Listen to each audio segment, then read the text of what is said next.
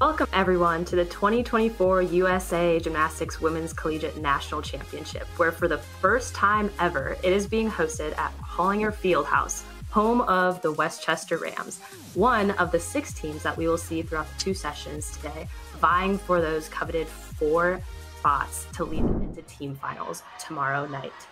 I am Annie Johnson, and I'm pumped to see all the gymnastics here today, especially with the number of program records that we've already seen this season. We should be looking forward to some big gymnastics. I am just as excited to be joined here today with former Georgia gym dog, All-American Sydney SNEAD. This is going to be an action-packed day as Texas Women's, Yale, and Air Force hope to nudge their other competitors from a spot in the finals tomorrow night. We have a lot of great gymnastics ahead, but first we wanted to thank our sponsors for today's competition. Thank you to CIC for Life and Annuities, a full-service brokerage agency providing products, marketing, and underwriting support for financial and insurance professionals.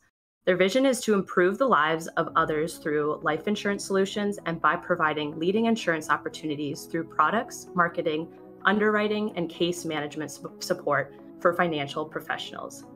Also, big thank you to LaFleur's Gymnastics. Open since 1980, LaFleur's prides itself on running one of the best gymnastics-only training facilities in the Tampa and St. Pete area. Former Alabama competitor, Melody, along with Mike, former Indiana gymnast, wishes all these athletes the best of luck this weekend. Along with these athletes tonight, DGS Gym Supply strives for perfection and has done so for 30 years. The largest gymnastics supply company in the U.S. and official grip supplier for both the USA Gymnastics men's and women's national teams.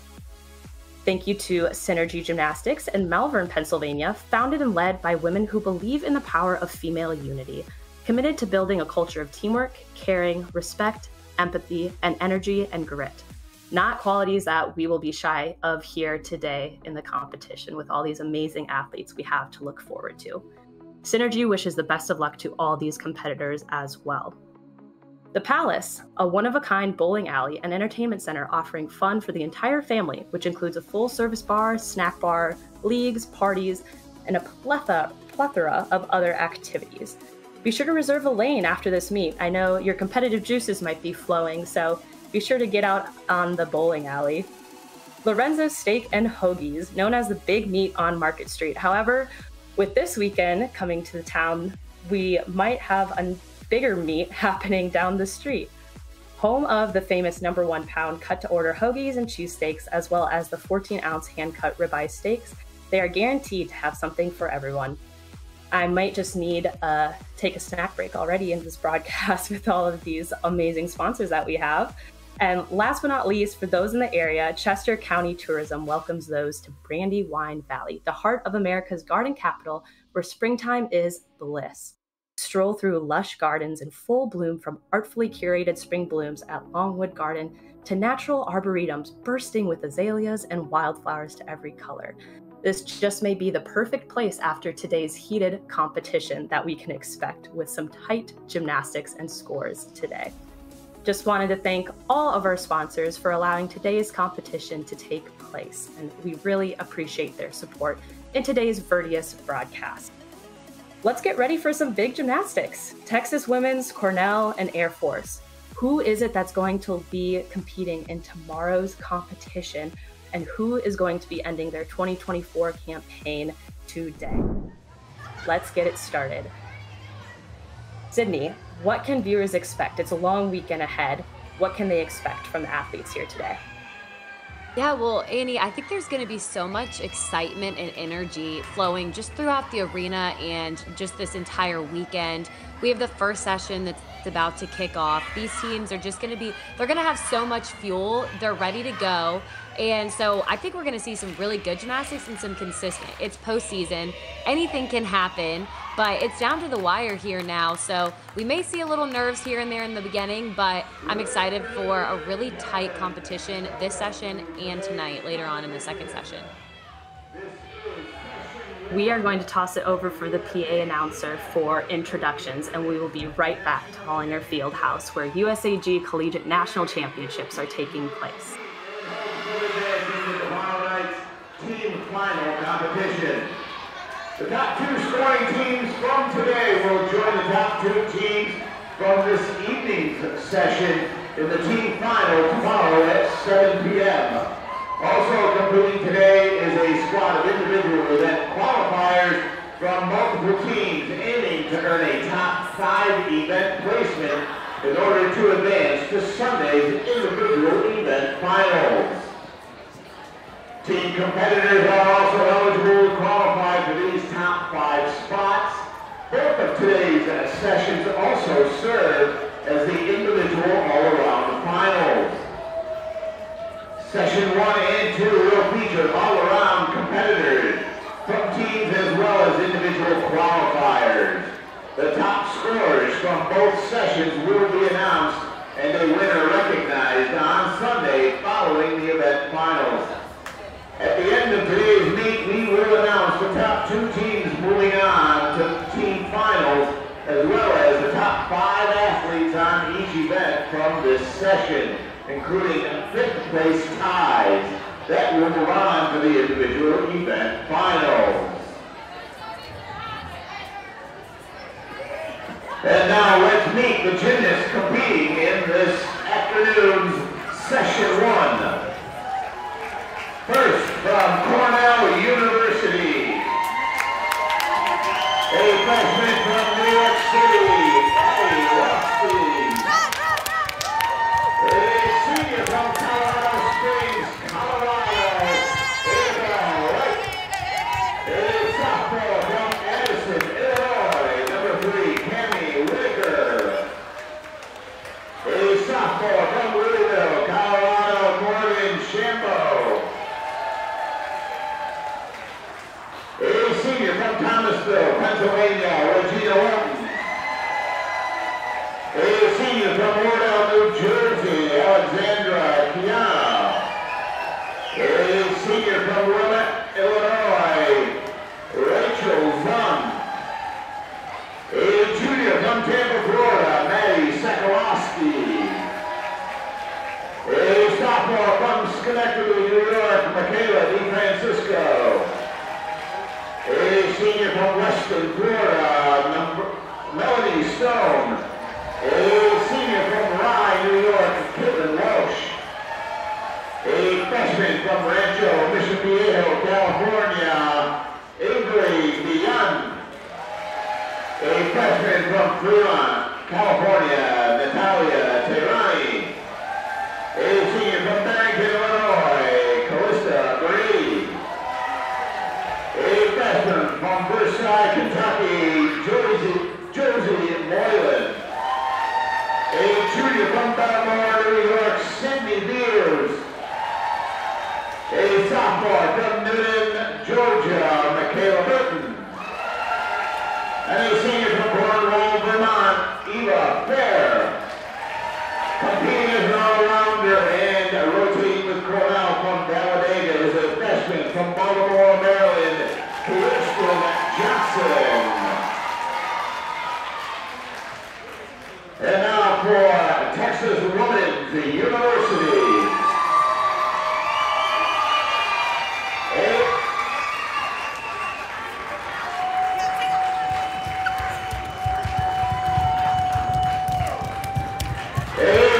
From Newton, Georgia, Ruby Gold. A senior from Carmel, California, Maddie Gose. A sophomore from Longmont, Colorado, Brooke Ferrari. A junior from the Woodlands, Texas, Laney Hunt. A senior from Bixby, Oklahoma, Daisy Woodring. A freshman from Gonzales, Louisiana, Bailey Bourgeois. A freshman from Holly Springs, North Carolina, Sophie Hernandez. A senior from Waxahachie, Texas, Emily Six. A freshman from Palatine, Illinois, Sophia Steffen. A sophomore from Littleton, Colorado, Cami Zarlingo. A freshman from Severn, Maryland, Leah Gilmore. A senior from Kent, Washington, Caitlin Hoyland. A freshman from New Hill, North Carolina, Caroline Bounds. A junior from Germantown, Tennessee, Delaney Bruns. A senior from Longview, Texas, Steely King. A junior from Tampa, Florida, Emma Bartlich. A freshman from Reading, Massachusetts, Sophia Isbell. And rotating with Texas Women's and all-arounder from Fisk University, a sophomore from Lebanon, Tennessee, Morgan Price.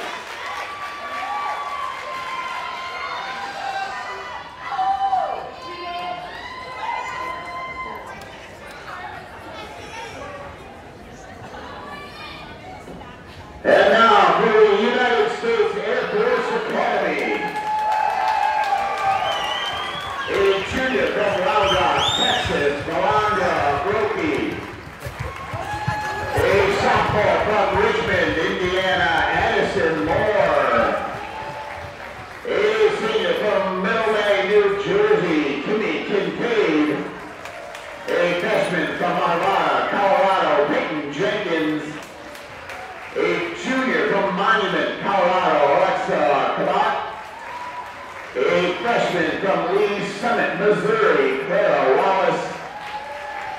A freshman from Las Vegas, Nevada, Rosa Juarez Baez. A junior from Mississippi Valley, California, Gabriela Mejia. A sophomore from Crystal Lake, Illinois, Gracie Willis.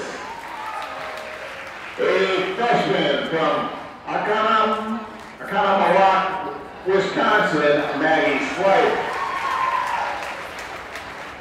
A freshman from Annapolis, Maryland, Chelsea Boyer. A junior from South Berwick, Maine, Ayla McKean. A sophomore from Atlanta, Georgia, Madison Carlisle. A sophomore from Bartlesville, Oklahoma, Kylie Green. A senior from Frisco, Texas, Grace Nelson. A sophomore from Grosse Isle, Michigan, Jamie Otten. and right. A sophomore from Claremont, Florida, Gabriella Hartley. And a sophomore from Littleton, Colorado, Gianna Martina. Rotating the Air Force is an all-rounder from the University of Bridgeport, a sophomore from Woodbridge, Virginia, Lola Sepulveda.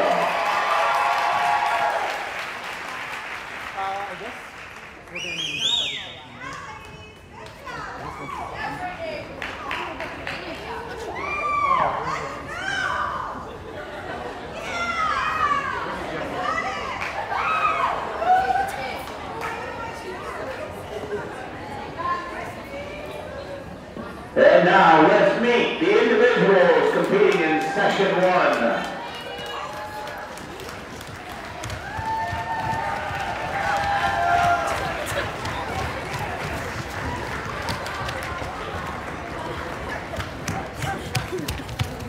First from Fisk University, a sophomore from Milwaukee, Wisconsin, Aaliyah Reed-Hemmons. And a sophomore from McKinney, Texas, Liberty Mora. And now from Southern Connecticut State University, a junior from Franklin, Tennessee, Libby Allen. A freshman from Washington Township, New Jersey, Angelina Stanpa. A junior from Chino Hills, California, Angel Lee. A freshman from Bangkok, Thailand, Sophia Rucker. A junior from Moncton, New Brunswick, Canada, Alexa Melanson. A junior from Hampton, New Jersey, Bree Dorr. A freshman from Hazlet, New Jersey, Kylie City. A freshman from Lebanon, Connecticut, Gabby Denise O'Hay.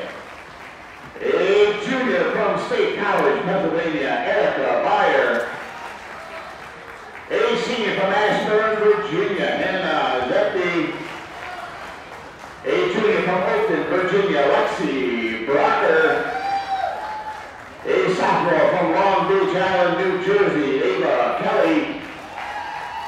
A freshman from Bayville, New Jersey, Gigi Mastalone.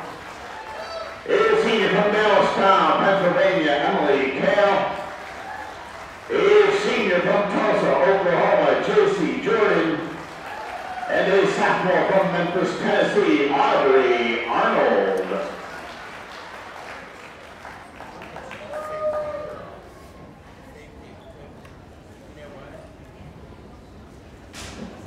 We would now like to recognize our officials for today's event. On the vault, Brent Lutzka, Jenna Carrigo, Ellen Weinberg, and Kate Schiller. On the bars, Sean Ellis Williams, Lorraine Duffy, Adriana Beck, and Marcy Blitz.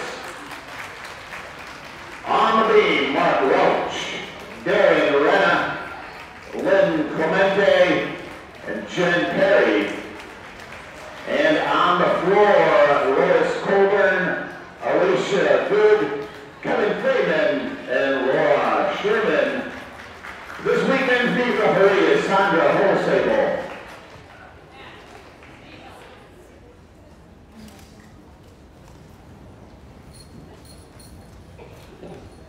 And as a reminder to all gymnasts and coaches, when you are finished competing, please stay inside your corral until directed by the announcer to move events.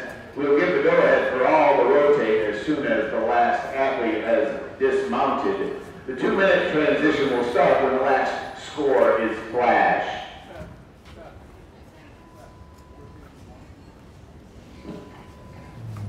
And now, ladies and gentlemen, at this time, we now ask that you please rise. Gentlemen, remove your caps as we honor America with the playing of our national anthem.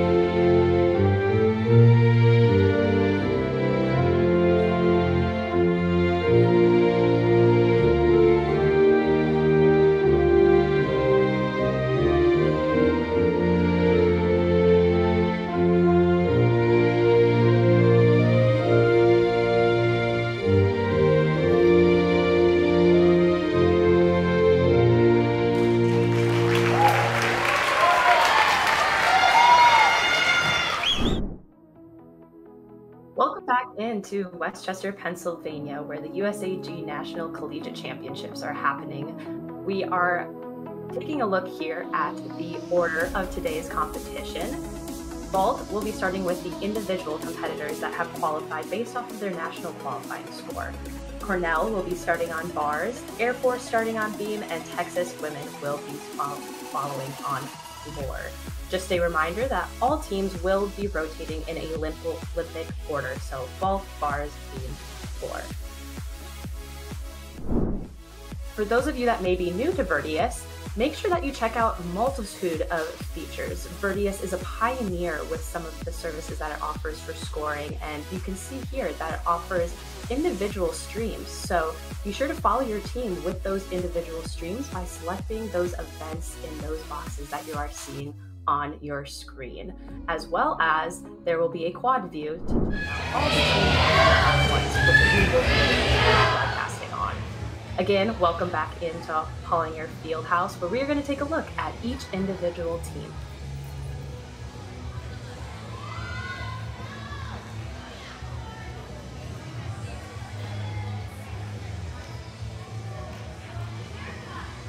So starting off strong, we have our USAG individuals. They're going to be starting on vault, which in my opinion is one of the best rotations. You get the actual Olympic order of starting on vault, getting to end on floor. Just such a talented lineup you can see all the way through. Ava Kelly down to Lexi Bracher. And one thing to point out is that although they won't count as a team score altogether, they are still going to take the top 5 scores from each event in the session, and they can qualify for Sunday event final. So we will be keeping a close eye on all of these individuals and athletes as well. But again, just to keep in a reminder that even though they'll have an event total, they will not be counting towards a team.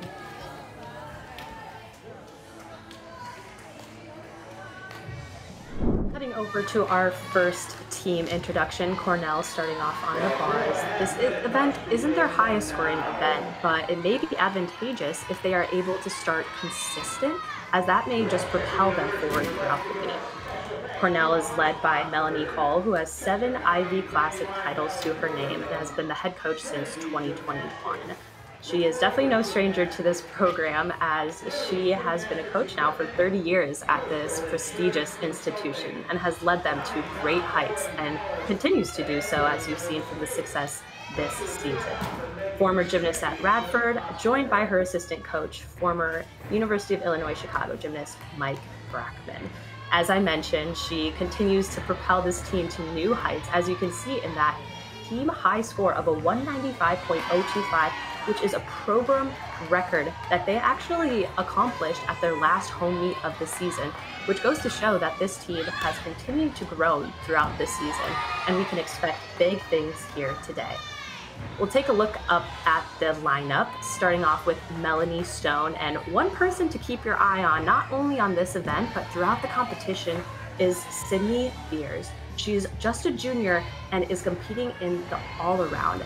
She holds the Cornell floor record, and so expect big things by her leading this team.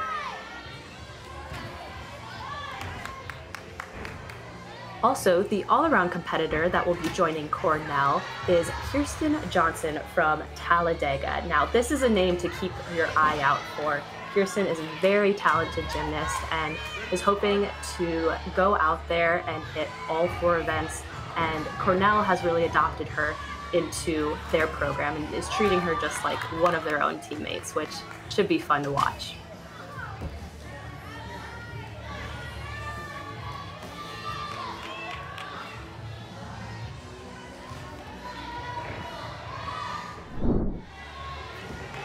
Taking a look at beam, we have Air Force starting off here.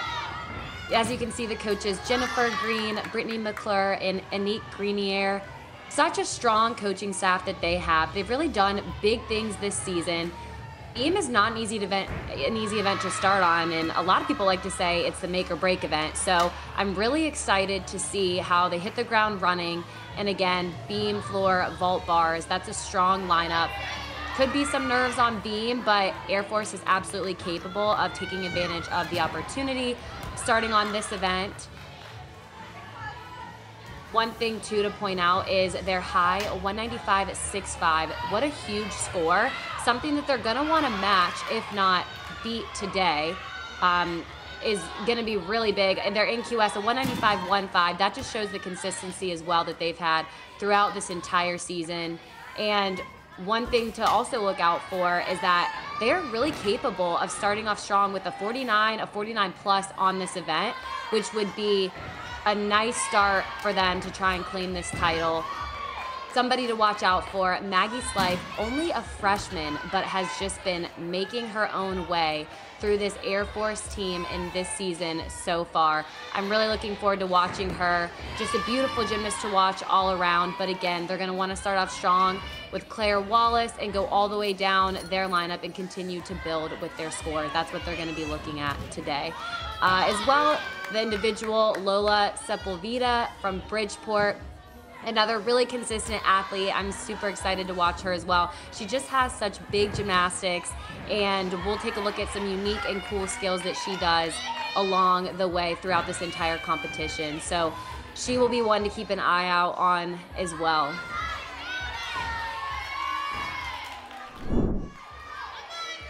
Team in the session 1 of today, Texas Women's University. Starting off on floor, a standout event for them. They have achieved a new program floor record this season of 49.375, and every athlete that you have seen in here today in their lineup has scored a 9.85 plus this season. So expecting to go out with a really high score and keep that momentum throughout the day.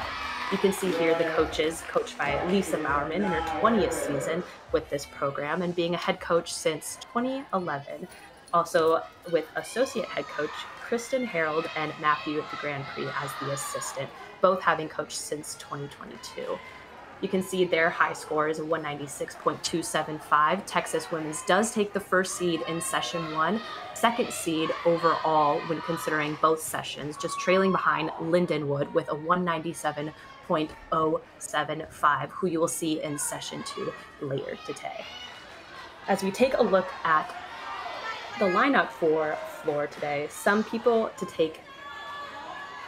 make sure that you're keeping an eye on throughout the competition is going to be starting off with Emily Sticks, but really Daisy Woodring. I am very excited to see how she comes out and performs today.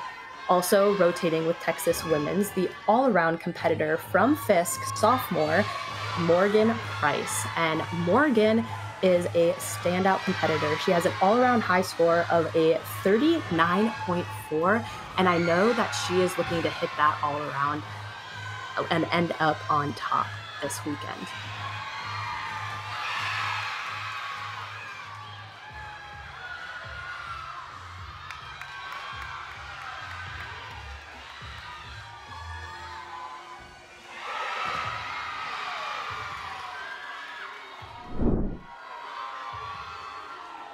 You can see our quad view here as competition has gotten started. We can see Cornell already kicking us off on the bar competition, Texas women down in the right bottom corner on floor, individuals up on the left top corner, as well as Air Force starting off on the beam.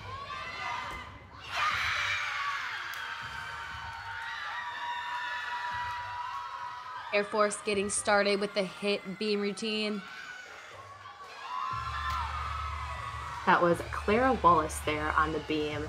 Emily Six competing here on floor for Texas Women's in the bottom right-hand corner. Ava Kelly led off the individuals on vault, and Melanie Stone on the bars kicked off things for Cornell. I think it's important to notice too, with the first event, you have so much energy just bottled up, and you have so much adrenaline coming into a postseason competition like this. I'm sure they're just wanting to get all that out, but also it's so important to just focus and have that mindset of what event that you're on, right? Because floor, there's going to be so much energy, so much tumbling around, whereas beam is a lot more calm, and you're artistic and you're flowing and you have timing on everything. And so that's something too that people might not realize, you know, in these competitions like this. And it's funny because Texas women's head coach Lisa Bowerman said that their focus this weekend is to outperform what they have been doing, specifically on floor and beam, which I thought was a very unique focus. A lot of teams focuses on stick or the little details, but at this point in the season, the gymnastics ability is there. And so to go out and have fun and put on a performance, not only for the crowd, but for yourself and your team, what better event to start on than the floor if that is your goal? Absolutely. I love too that you said the gymnastics is there. At this point in the season, they're on autopilot. So you're really looking at getting maybe 1/10 better, execution a little bit cleaner, but I do love that. She said outperform. It's a good word. And talk about momentum. A lot of these teams here had a few week break from their conference championships. How do you attack a postseason meet a few weeks after your last meet, considering spring break occurred in there for a lot of these athletes as well? That's a great question. I think a lot of people tend to forget that they're college students too, right? And they have spring break going on, or they're seeing their friends do all these other things that they're not able to do. They're working hard in the gym to be able to compete at their best at competitions like this. So they have just so much hard work and discipline to be able to, for weeks at a time of not competing, still stay in that season and in their bubble and keep that focus. It really is difficult. And so far, they're all doing a great job. You wouldn't even be able to tell that they, skipped a week or two. Libby Allen, the junior from Southern Connecticut State University, there on the vault in your left screen. In the bottom left screen on beam, we just saw a huge punch front. That was one of the highest I've seen on beam. It looked like she was doing it on the floor. Well done.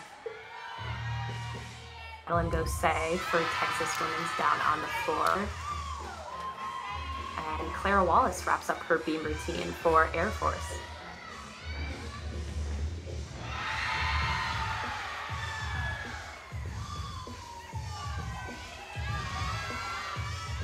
There's going to be a lot of back and forth because we do have 4 screens. So Annie and I are going to be doing our best to go back and forth and not talk over each other during the broadcast.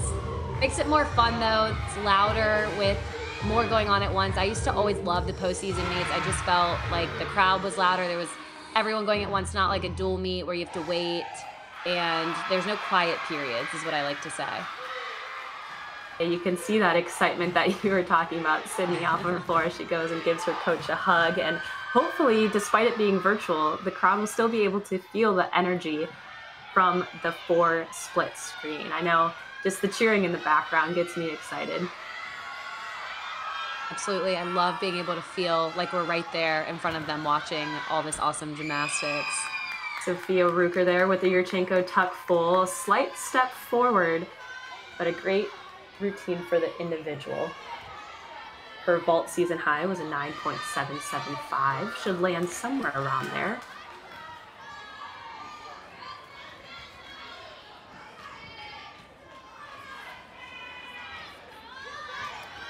Up in the top right corner on bars, we have Natalie Terraini. Show me in your face, baby. Show me in your face. Who went 9.25. Sydney Beers up now for Cornell on the bars in that top right screen. A big name for Cornell. And a little bit extra pressure for Sydney Beers on bars following a 9.25. Really going to be looking to continue to build these scores. And if anyone can do that, it is her. She opens with a huge Tkachev. Oh, shoot. Unfortunately, hate to see those falls. Especially this early on in the lineup and with this early on in your rotation. Not what they were hoping for.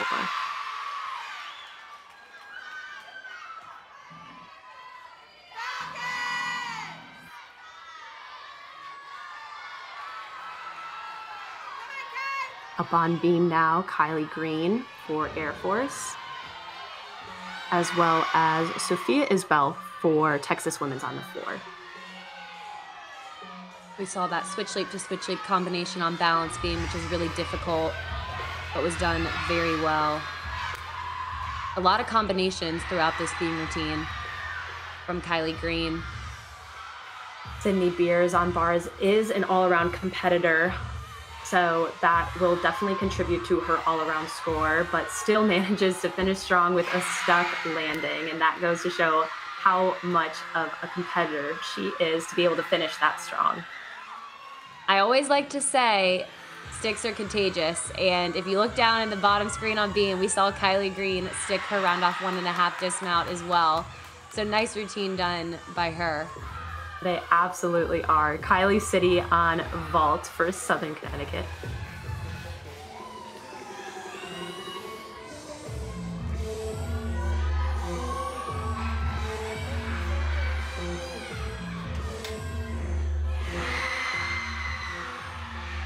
Over on floor, you saw that 1.5 punch front layout. It's a really cool and unique angle from the floor too, because we are able to see if the gymnast goes a little bit crooked to the left, a little bit crooked to the right. The judges obviously can't see that as well being on the sides, but we do have a good view of that. So we'll be able to tell. And just for a reminder, there are 6 athletes that contribute to the score, but only 5 of those 6 athlete scores do count towards the team total for that event. So despite having a fall, as long as the rest of the lineup can come up and attack the event and not be shy of hitting handstands and just going for it, they should be able to recover just fine.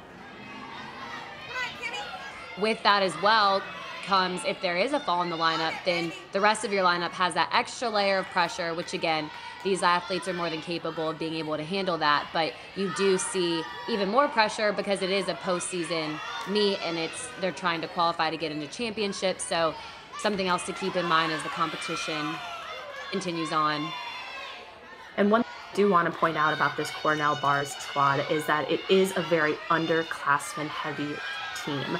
I know that the coaches spent a lot of time recruiting bar talent, and you can see the bar talent definitely by the huge release moves that we'll see, and a stuck vault by Brianna Dorr for Southern Connecticut. But just because it is very underclassmen heavy, they're still getting those reps, but we'll see how they handle the pressure that you were talking about. Up in the top right on bars, we just saw that Ginger release move. It was really nicely done. She's doing a great job flowing through this routine. Addie Rothstein, so far so good. Looking for a stick on that double layout, and wow, I think she got it. It looked like the mat popped up a little bit, but she held on to that. Nicely done.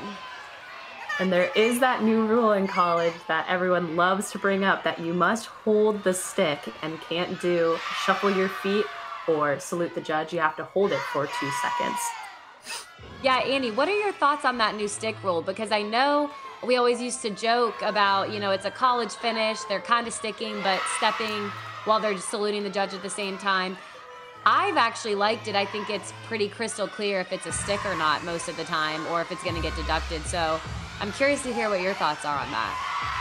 Agree. And with the excelling talent that these athletes are coming to college gymnastics with, it is so important to try to really narrow down on the deductions and where you can take tenths, because a lot of these athletes are achieving perfection more and more. And so knowing where to take the deductions for the judges to help it be less biased as possible, I think is really important. Although it does take some of the fun away of being able to jump up and down right after you stick a landing. Right. I would agree with you on that. One thing that was consistent when talking to all the coaches this week is, where can you find those extra tenths that can be added onto your total score? Because even the smallest step might be a whole tenth off. And gymnastics, if you know gymnastics and you follow it, you know that every tenth counts. The littlest things add up. And so now that we're in postseason, a lot of these coaches and athletes are looking for those stuck landings, those one step, whether it's stuck, whether it's a tiny step, whatever it is, that it's minimized. Because at the end of the competition, it could come down to qualifying or not based on a step, essentially. Steely King there just finishing up for Texas Women's on the floor, having scored a 9.875 already this season. And looking at Texas Women's scores, a 9.75 by Emily Six, 9.8 by Maddie Gose, 9.8 by Soph Isbell, And she's looking at definitely continuing that momentum with that routine she performed right there. Up now on bars is Morgan Shambo and Gabby Hartley on beam for Air Force.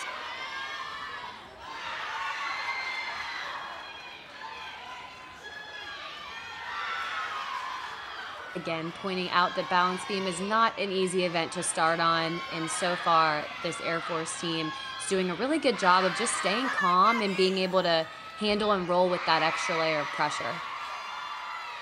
You up to date on some of those beam scores. Melanie Stone started off Cornell with a 9, or on balance beam. Claire Wallace started off with a 9.825 for Air Force, followed by Maggie Slife's 9.65 and Kylie Green's 9.85. So definitely comparable scores to Texas women's from the floor exercise.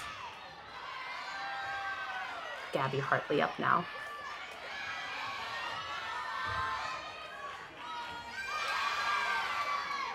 A lot of times in these competitions, the first event is kind of where you find your rhythm for the rest of the meet and the rest of the event. So that's why sometimes we may see a couple of mistakes or nerves getting out of the athletes on any of the events, but then consistency starts to hit as each rotation goes on. Could see that stuck dismount over on balance beam. Another nice routine done by Air Force. Aaliyah Reed Hammond up on vault with a 9.75, and Lexi Brecker right there tried to hang on to that stick but took a step forward. Currently of the individuals, Kylie City and Aaliyah Reed Hammond are leading the pack with a 9.75. Now that the individuals rotation is done on vault, we will be focusing in on bars, floor, and beam. Up on floor right now for Texas Women's is Daisy Woodring, one of their outstanding performers.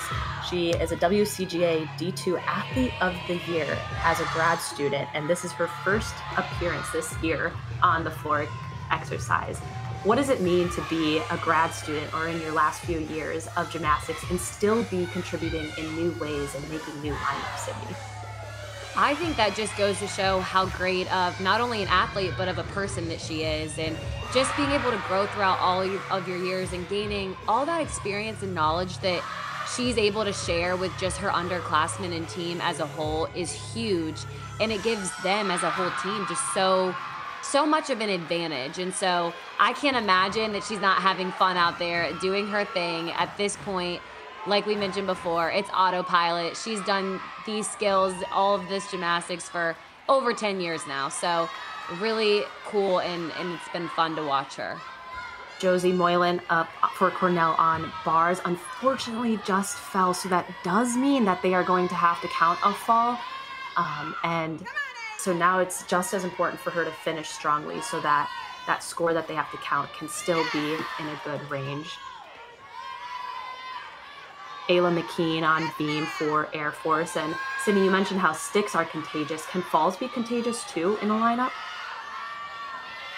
Yes and no, I will say. I think a lot of times teams, this is what you practice, during the week, during the fall. This is these lineups, these inner squads that they're doing, all to prevent, if someone has a fall, you have to be so mentally strong to brush it off, not pay attention to it. And so I think falls can be contagious, but only if you let them. And I think for a lot of these teams, especially like we mentioned, that we're in postseason, the gymnastics is there, they know how to handle that pressure. Had great execution and difficulty as well in that remainder of that routine, hitting that handstand vertically just like the judges want to see, right on top of that bar. So a great finish from her. Ayla McKean rounding out the beam performance by Air Force, following Gabby Hartley's 9.75 and Kimberly Kincaid's 9.8.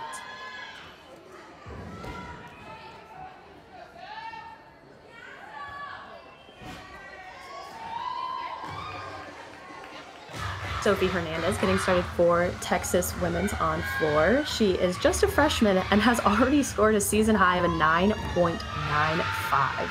She was rewarded Gymnast of the Meet for her 9.925 floor performance earlier this season. 9.95, what a high score. That's got to give her so much confidence. just with her gymnastics, but also in competition. That's really something to be proud of. It's as close as you can get to a 10, and I have a feeling with 3 years to follow in her collegiate career, she might just come close, if not obtain that goal. Absolutely. Kirsten Johnson from Talladega, up from a freshman from Baltimore, Maryland. She has scored a 9.825 on this event.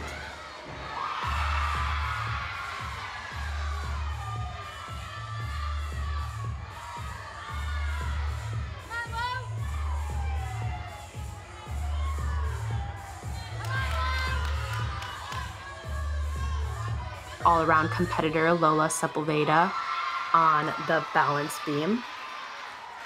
She is from Bridgeport and also a freshman. She has an all-around high of a 39.15.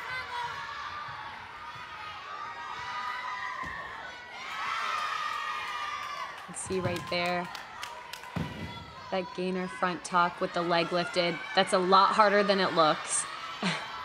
She made that look really easy, but definitely not easy, especially on a 4-inch balance beam. In case anyone can't tell how thin the beam is, it is very teeny tiny. Up on the beam looks difficult. I still have nightmares of not being able to stay on a beam. Still wow, dreaming about it. Great bail by Kirsten Johnson. And hitting the handstands, winding up for her dismount. Huge double layout. She talks about that routine. I know. Absolutely. Shout out to all of her teammates that are watching from home. I know a lot of these athletes weren't able to travel since they are traveling here to this meet as individual competitors. So big shout out to all those athletes that are watching at home and supporting their teammates. Lola Sepulveda there finishing up on the beam for Bridgeport with a fabulous routine. And I have a feeling just from these first couple routines, this all-around competition is going to be tight.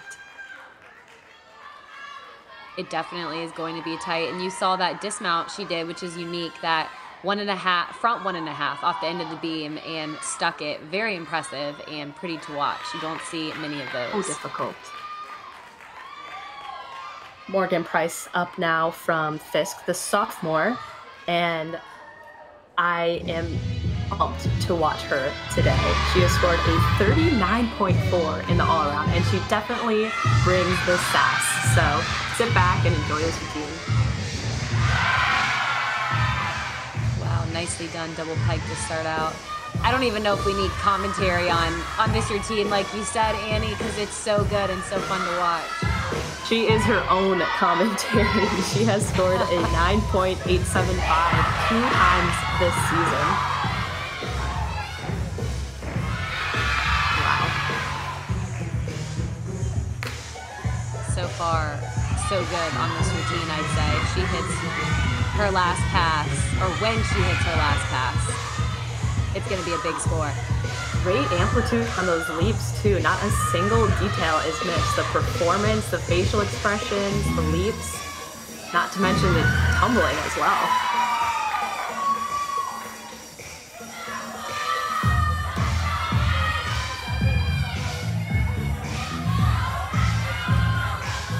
Bass so loud is shaking the camera. I think that was intentional. Getting ready for this last tumbling pass. Wow. Same reaction from both of us. 2.5, just the height, the form, the execution on that, and as the last tumbling pass was phenomenal. That is going to be a huge score for Morgan Price. I'm hoping she tops her season score of a 9.875 personally, but I'm no judge, so I'd give it to her though. I give it to her too. That was incredible to watch.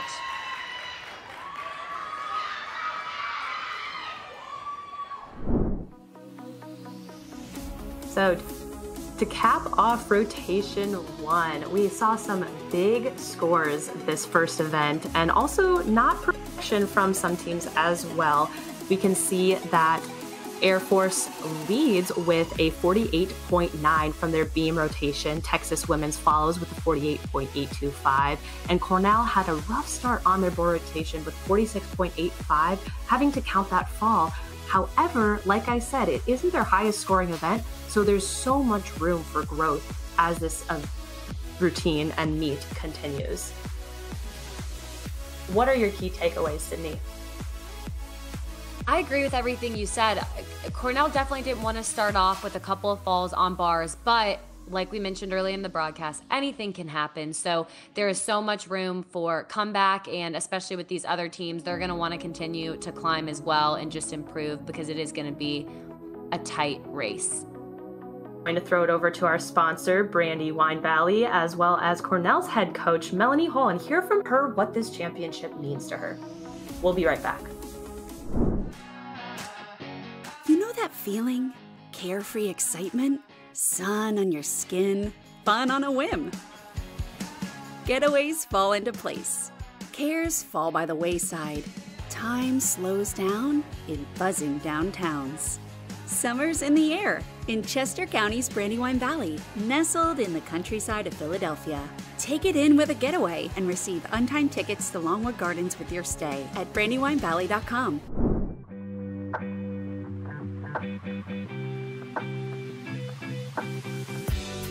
This national championship has been incredibly impactful for our team over the years. I think we started back in 2000, and over the years we've had All-Americans, we've had national champions. We've won it as a team one time. We were the first non-scholarship school to win this meet. And I think, you know, every team is always looking for something to end the season on a high note, kind of icing on the cake. And for us, this is that chance. So, you know, to make it as a team, to have the opportunity to compete with such, you know, high-level teams in this meet, I think really gives that feel of the national championship. And I want to thank USA Gymnastics, mostly because they're the ones that kind of got this meet started back in the 80s when the NCAA stopped recognizing division in gymnastics. And so for us, this is our national championship. It is very important to our team and to our school, and we're really excited about what this year might look like. So special to hear from the coaches on what this championship means to them, and they will continue to put up a fight for the rest of this competition just by how meaningful it is just to be here today. Wanted to take a minute to shout out also in Virtius, just a reminder that you are capable of viewing each individual stream. So if there's a team specifically that you want to follow, be sure to click on those sub streams between vault, bars, beam, and floor. Otherwise, follow along with us in the quad view and get to watch all of the action and feel all the excitement with us. I know as a broadcaster, Virtius is being a pioneer, and being able to broadcast on this platform is just such a great opportunity, as it has so many new features and score tracking. I don't know about you, Sydney, but my personal favorite is the green light system. So green light means go, yellow means waiting for a score. Doesn't get much more simpler than that. And so being able to track the scores as a former gymnast who is terrible and couldn't name a single one of the scores I've ever gotten in my career, it really is helpful to be able to track along. Sydney, what are your favorite aspects? Absolutely. One of my favorite features is the live scoring and how quickly it's up front in front of me. I can see the rest of the lineup, because I know not all the time when you're watching on TV or watching wherever that you can't see the full lineup, or you might forget. And so being able to see that right in front of me live as the scores are coming in, almost like you're getting notified, a personal notification of what the score is by far my favorite feature, especially like you mentioned, Annie, as a broadcaster. Things can get jumbled really quickly. There's so much going on. So having that as just a base has been amazing. And for when I can't update on all the scores, Virtius is there for you. No, it's been a great platform to be able to commentate on. How has this streaming service differed for you, Sydney, not only as a commentator, but as a viewer too?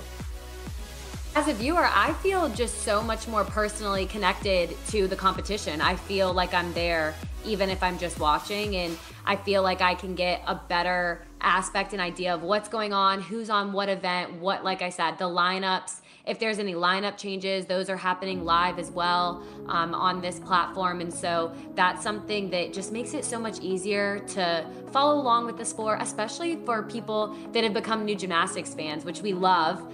We love getting new fans. So being able to see it on such a simple platform like this, but also for the lifelong gymnastics fans, also being able to see some more in-depth features is really where I think that this platform is different from others. It's cool to see the technology evolve with it, and it's so important to have that opportunity for all schools to get that broadcasting experience. You'll see the lineups here listed. On vault, we will have Texas women's coming off their floor exercise. The individuals will move to the bar rotation after just completing vault. Cornell over to the beam, and Air Force over to the floor exercise, your current rotation 1 leaders. On Cornell's beam, I definitely am, this is their best event all year. So after having a shakier first rotation, I'm excited to see what they put up in this. And out of all the events to come out and nail, this is their event. And they have shown such consistency and have super depth, as the head coach said. And so I'm excited to see how they go out there and show that consistency today.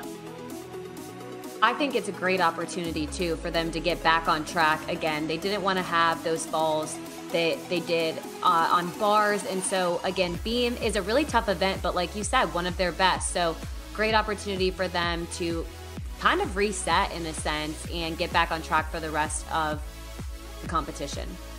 And not to mention, Air Force is on floor exercise, so they are going to put up a fight as they've earned a 49 plus 3 weeks in a row, their first ever streak of a 49 3 weeks in a row in Air Force history. So they are also going into an event that is their strong suit. Not to mention Texas women's, they have Caitlin Hoyland, who has scored a 9.875, as well as Daisy Woodring, that graduate student, having scored a 9.95. They definitely have an upperclassman heavy lineup in this vault lineup. And so they're bringing in experience and confidence into this event. As a reminder, individual competitors will be on the bars.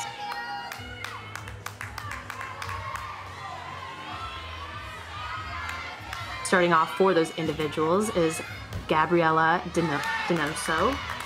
On vault, Cami Zarlengo starting off for Texas women's. Regina Walton on the balance beam for Cornell, and Clara Wallace on floor for Air Force. And unfortunately on vault, we saw that Yurchenko full from Cami Zarlengo, and just, she put her hands down. She just didn't have quite enough rotation or power. So not ideal for how they wanted to start. But if any team can get back on track on vault, it is Texas women's. First person is so important because they set the tone, and then as you mentioned, Sydney, it puts that pressure on all 5 girls remaining to hit their routines. And so it's definitely not how you want to start the event, but also as the lineup grows, the intention behind it is that the anchor will have the highest scoring. So hopefully that their lineup is built in that way, and so they will have no problem with that. Yeah, and one thing that you and I can both speak on from experience is that you practice these lineups day in and day out. Every single day you're running through this lineup. If somebody falls, if somebody doesn't, you know, whatever it is, you are trained to know and to be ready for whatever is happening.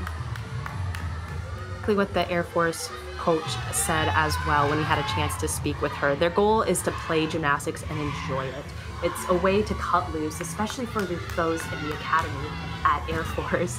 And so they are really trying to just have fun and not let that pressure get to them. You could see there Emma Burklack with a stuck vault after the Texas women's fall. Great way to come out after that. Right. She nailed it. Talk about being able to handle pressure.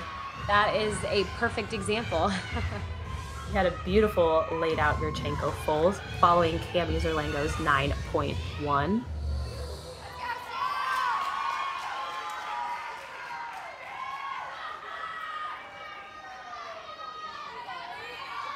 Up on bar is Kylie City, waiting to get the green light from the judges.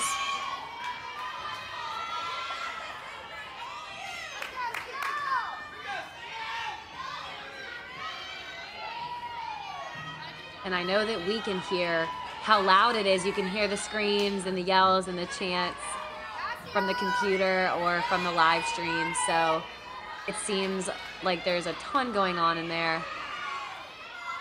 And the energy is just great. Avery Bunn up for balance beam for Cornell.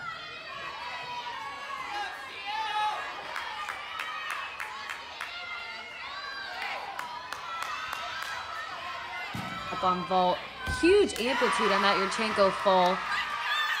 A little bit Really King of there steps. up on vault. Really nicely done though. Texas Women's is on it right now. Ever since that first unfortunate fall, they have nailed the next two.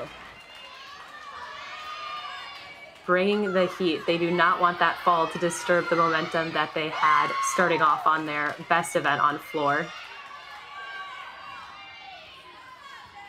Regina Walton starting Cornell off with a big 9.7. Which, like we talked about earlier, is huge for a team that's coming off a couple of falls that they didn't want in the first rotation, but now going over to their best event, but also, I would say, a consistent census amongst everybody else is that it's one of the most difficult events. So far, so good, though, for them. Ayla McKean now on the floor in the bottom right screen for Air Force. She has scored a 9.85 this season, contributing to Air Force's floor high score of a 49.15. Unfortunately, in the bottom right on floor exercise, we did see a fall on that front full punch layout.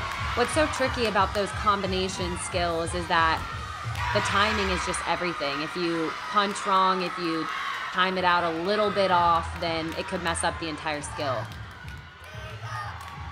Saw that, but Sophia Isbell for Texas Women's just stuck another Yurchenko layout full. A huge addition to their lineup to stick two back-to-back. I can see how sticks are contagious now. Sticks are contagious. And after that 9-1 from Texas Women's from Cami Zerlango, Emo scored 9.75, Sealy King another 9.75. So expecting those scores to grow at the minimum. That just speaks volumes to them as individual athletes, but also the team as a whole. Alexandra Kina, now the senior for Cornell on beams, has scored a career high of a 9.925. Very capable athlete.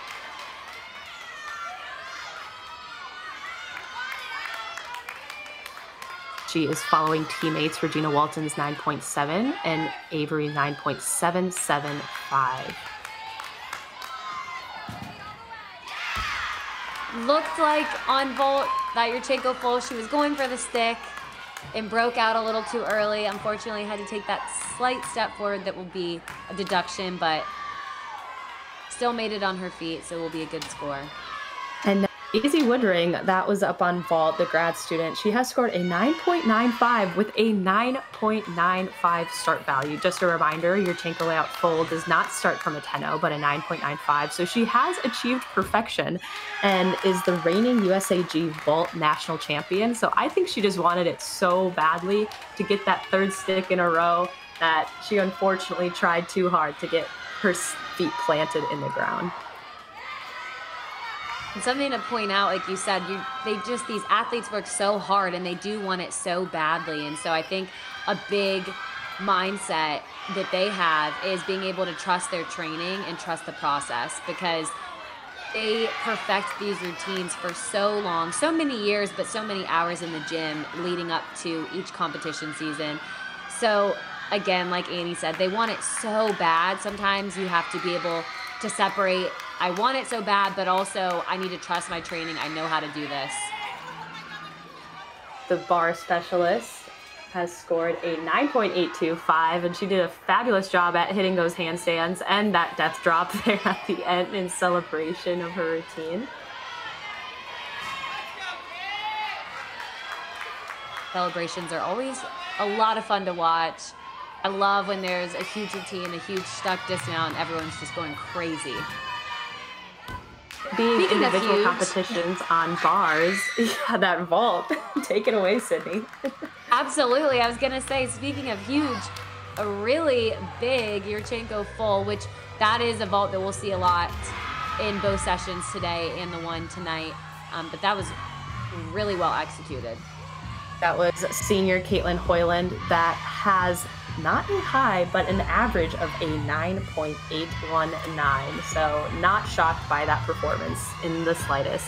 She is following Sophia Isbell's 9.825 and Daisy Woodridge's 9.65. This lineup did a fabulous job at not letting that first fall shake them and get right back up on their feet and keep that momentum going that they started on floor.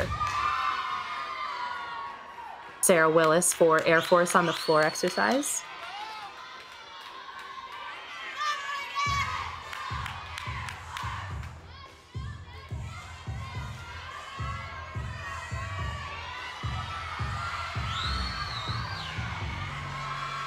And we saw earlier, Air Force did have a fall on floor, so the rest of the lineup, oh, and I think I just jinxed her. It looked like she put her hands down on her last tumbling pass, that double pike, which is a really difficult last tumbling pass. It is, and the stamina and cardio endurance is sometimes hard to get all that double tuck all the way around. But if Morgan Price there on the vault, the all-around competitor, just had a huge Yurchenko layout full. She has a season high of a 9.9 that she has achieved twice already this season. Do you think it'll be another one? I think she's quite capable of getting another one. That one looked pretty close to it, in my opinion. Just the power that she has, we saw on floor and then again here on vault. We're going to see some big scores from her. Sophia Rupler up now for the individuals on bar from Southern Connecticut. She's competing in vault, bars, and floor, all having achieved a 9.775 season high. You'll see the judges meeting there on balance beam. Sometimes if there might be a score discrepancy, if there's a significance gap in the 4 judges' scores. As a reminder, 4 judges, top and bottom ones drop, and then average the 2 middles in these championship settings.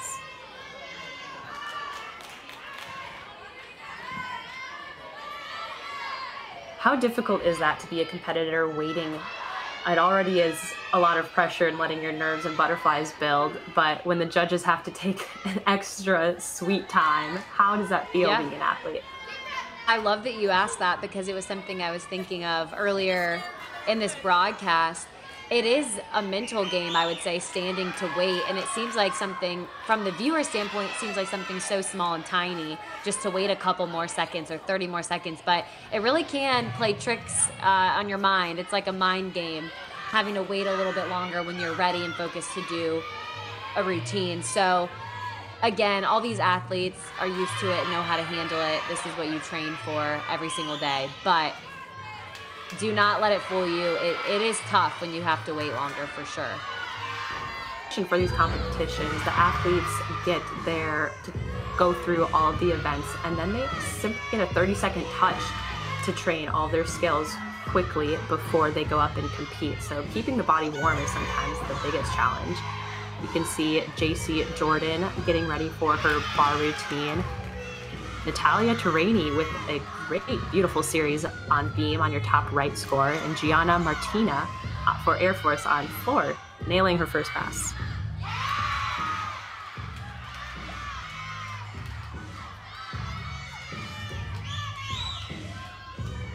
Gianna, or Gigi, is a floor specialist. She has a season high of a 9.85 as well as a season average of a 9.85, so consistency is the game for Gigi. You can see on this bar routine, in the upper left box has been absolutely phenomenal. Beautiful double layout. Slight deduction. She almost had that stick, but a slight deduction on that landing. Wow, what a great routine. Impressed how she kept her legs together on such a huge double layout. JC Jordan, the bar season high of 9.85. The Southern Connecticut senior, hoping to get another chance to get out on the competition floor on Sunday with that routine. It's going to be pretty close because that was a really nicely done bar routine from her.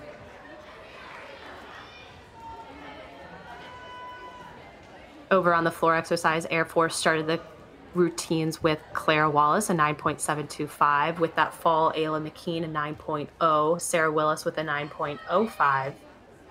Waiting on Gianna Martinez's score.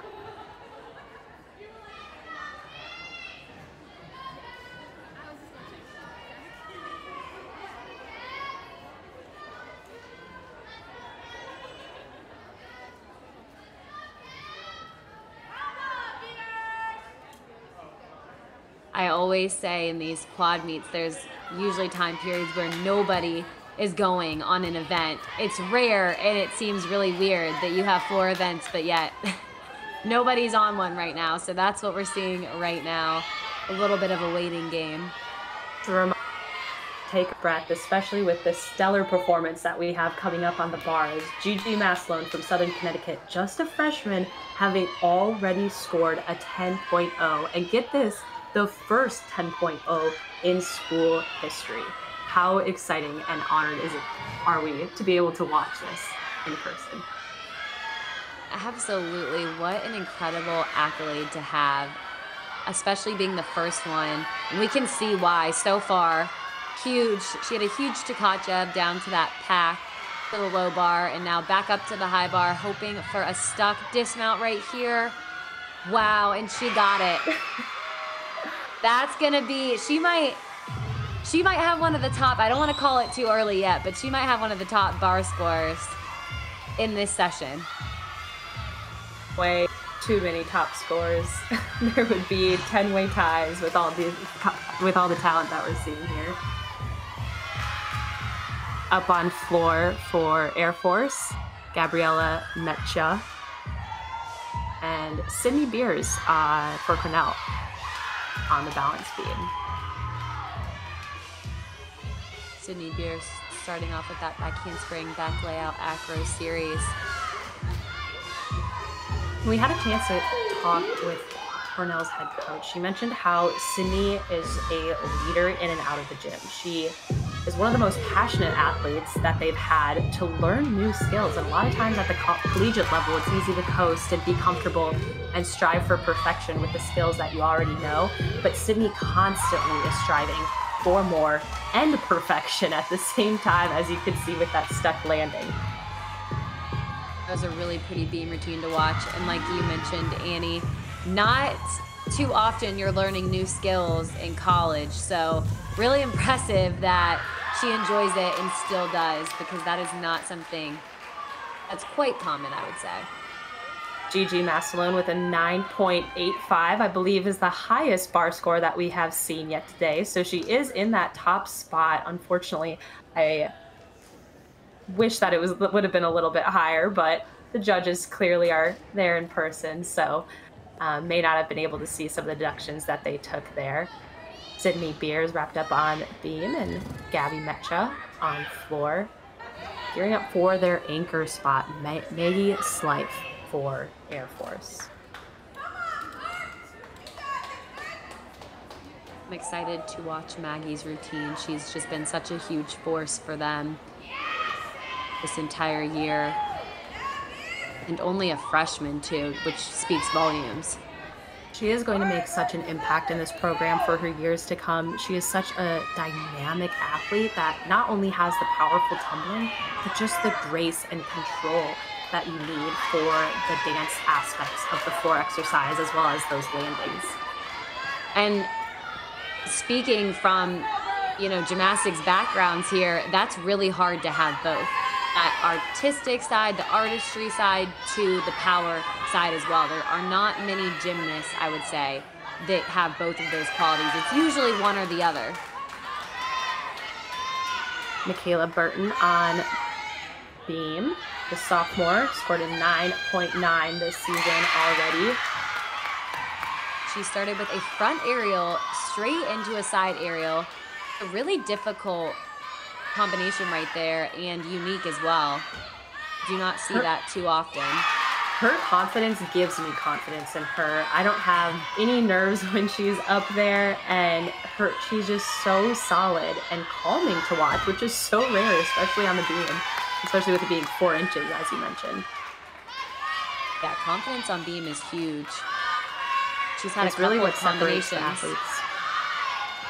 Yeah, and she's had a couple of combinations here throughout this routine that she's been slightly off on, but you would never even know because of how well she's able to cover it up. Ending with that round off at 1.5, a little bit under rotated, so had to take a step back, which will be a deduction. But overall, really nicely done. What a way to come out for Cornell after a shaky bar rotation, to go out there and crush it with those scores that you're seeing. They will drop one of their 9.525s. I know Michaela Burton's score isn't in, but I can predict that it'll be a little bit higher than that. So what a way to come back from all those falls. As we mentioned, Maggie Slythe wrapping out the floor competition for Air Force, following Gabby Mecha's 9.6 and Gigi Martinez's 9.8, the high score for Air Force so far.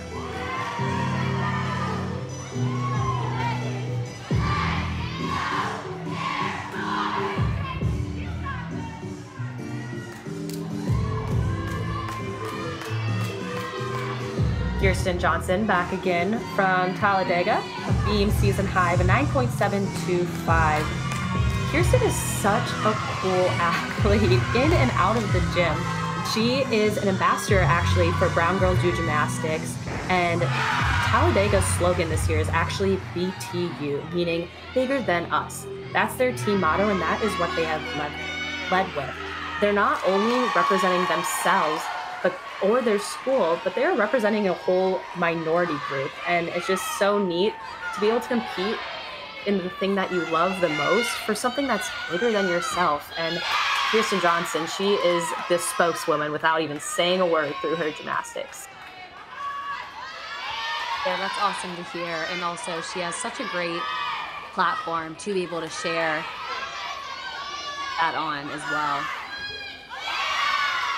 She also is one that just portrays confidence throughout this beam routine. She is moving through it, and her rhythm and flow is just spot on. Really gifted athlete. You can see Lola Sepulveda there for Bridgeport, getting a few words of encouragement from the head coach on the floor exercise before she goes out there to compete. Wow, finishing that beam routine with a stuck dismount and the cheering after. I would say she's happy with that routine. And those are cheers not from her teammates. Reminder that she is an individual. There are other Talladega gymnasts that you'll see in session 2, but those are the Cornell teammates that are cheering on and taking her in as one, which is so cool to see. And we talked about how it's more than just gymnastics or more than just yourself, and that right there embodies that aspect of what our sport means. Yeah, I absolutely love that too, that they're able to cheer for one another, really just get to know the other athletes too, because a lot of times you're not able to talk with other teams or other athletes competing. You're just kind of staying in your bubble and your team. So having the individuals there or the all-arounders added on with you is a really cool experience that not enough other athletes, I would say, get to do.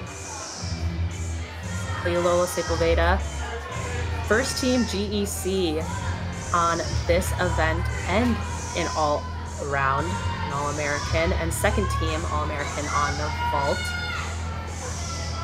which we will see in the next rotation. She has scored a 9.875 on this event.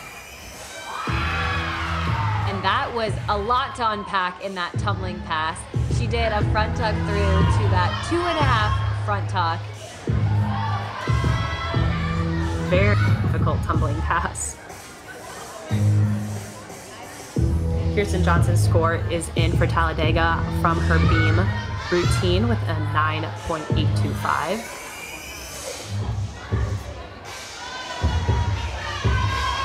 As well as Maggie Slipes for Air Force, a 9.875, taking away the high score for Air Force. The routine was really fun to watch, and just the form that she had is what really sets her apart. A huge Rudy to a back layout, step out, and when you do those combination passes, the judges are really looking at that second pass or combination to just rise, the second skill to rise in the air, and she did a great job with that. Virginia native goes out there and crushes her second event. I'm looking forward to see what's to come on the following events for her. Take a look here at rotation number 2 event summaries. You can see on vault, Texas women had a 48.825, but it didn't come close to Cornell's 48.65 that they came out and hit on the beam. Air Force rounding out the competition with a 48.05. Pretty comparable scores so far. We're halfway through the competition. The energy and the confidence, everyone has their momentum. How can we approach the next half, or how do teams approach the next half of the competition, Sydney? Well, I think now the teams are comfortable and they're getting more into their rhythm. We're seeing better scores, more consistency. Cornell is a great example of that. A couple mistakes on bars, completely bounced back with that 48.65. Then you take a look at Texas women's, who started with the fall on vault, but then the rest of those scores are lights out with the 48.8. So they're really starting to push more and more here and really wanting to hit those peak scores at the right time. And I think all of these teams are on track to do that. Because no one is perfect today, but they are coming out with a vengeance and attacking their routines and going all out with nothing to lose. They know that there's nothing to lose, and they're all vying for that spot tomorrow night in the final championships round. We will be right back after a word from one of our sponsors, Synergy, as well as the Air Force head coach, on what this championship means to her coaching staff as well as her team. Synergy Gymnastics, established in 2020, located in Malvern, PA, offers recreational classes, USAG competitive levels 2 through 10, and Excel. We strive to instill strong foundational skills to help our gymnasts grow and progress in their gymnastics, as well as build lifelong skills. Synergy is proud to be sponsoring the 2024 Collegiate National Championships hosted by Westchester University.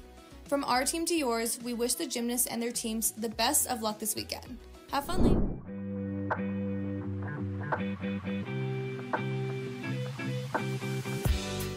This championship is another opportunity for our athletes to experience what it's like to qualify into postseason. Anytime you can feel and experience what a championship feels like, the more you kind of have the will to get back here and do it again. It showcases some incredible talent that we have all over the country. And probably the best part is that we get to hear other people's stories, learn what their struggles are, and can have a mutual respect and appreciation for each other and what everybody's journey looks like and how different it can be. These are some amazingly brilliant young women who are going to lead our country in the next years to come. So it's neat to see the quality of athletics and obviously the brilliant minds they have. So I think our future is bright. Bright indeed. I have loved watching these athletes not only grow in the sport, but as individuals as well.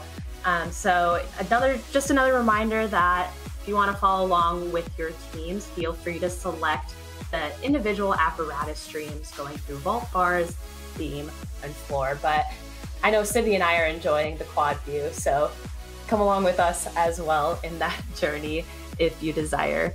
Another feature that is so great about Virtius is their YouTube channel.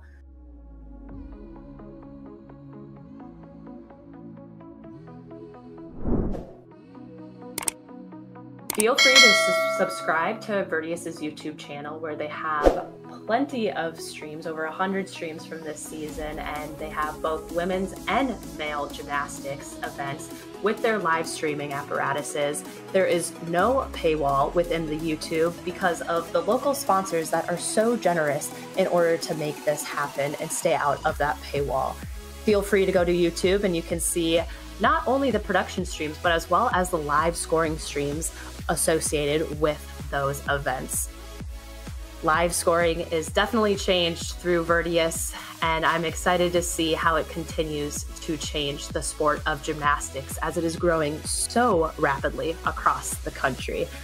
Innovated with live scoring via video, you can follow a third of the NCAA this way through Virtius YouTube channel.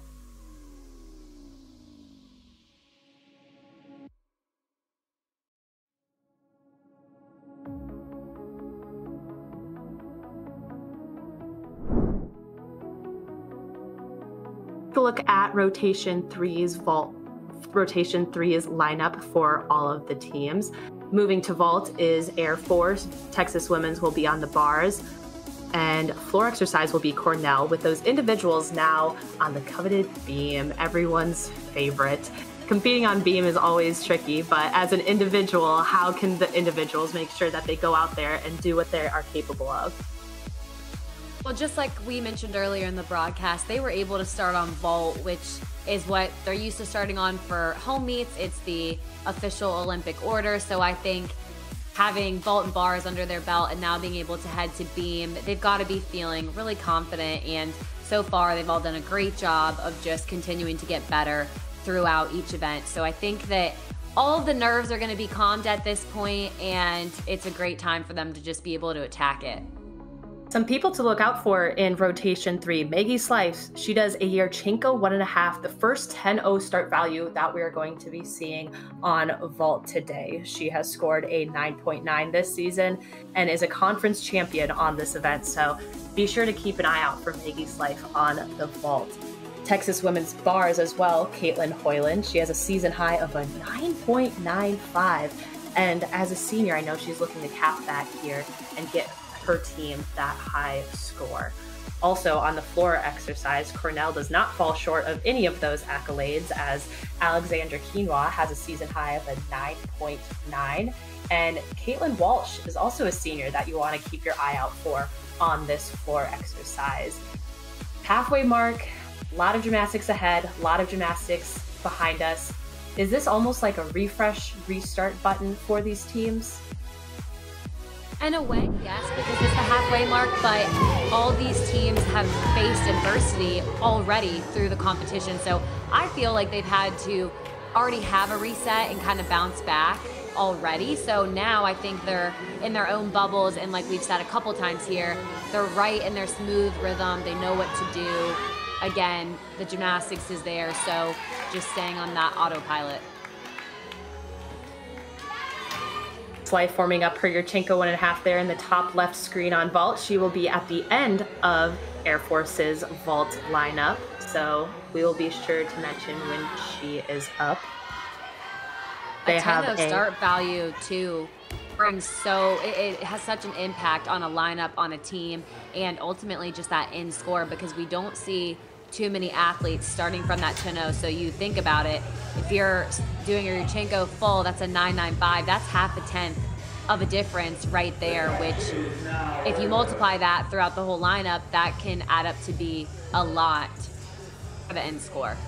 So and huge. I'm not about to do that math on that, but definitely can add up with those scores. And we always talk about it as we near the postseason, that every tenth matters, every quarter of a tenth matters. And so to have that high start value is what every gymnast is ultimately achieving. And vault just happens to be the event where it is rare for gymnasts to have that 10-0 start value. Starting off on vault for Air Force, Ayla McKean. On bars for Texas women's, Lainey Hunt. Floor exercise for Cornell, Addie Rothstein. And our individual competitor from Southern Connecticut State, Gabriela Deniso, on balance beam.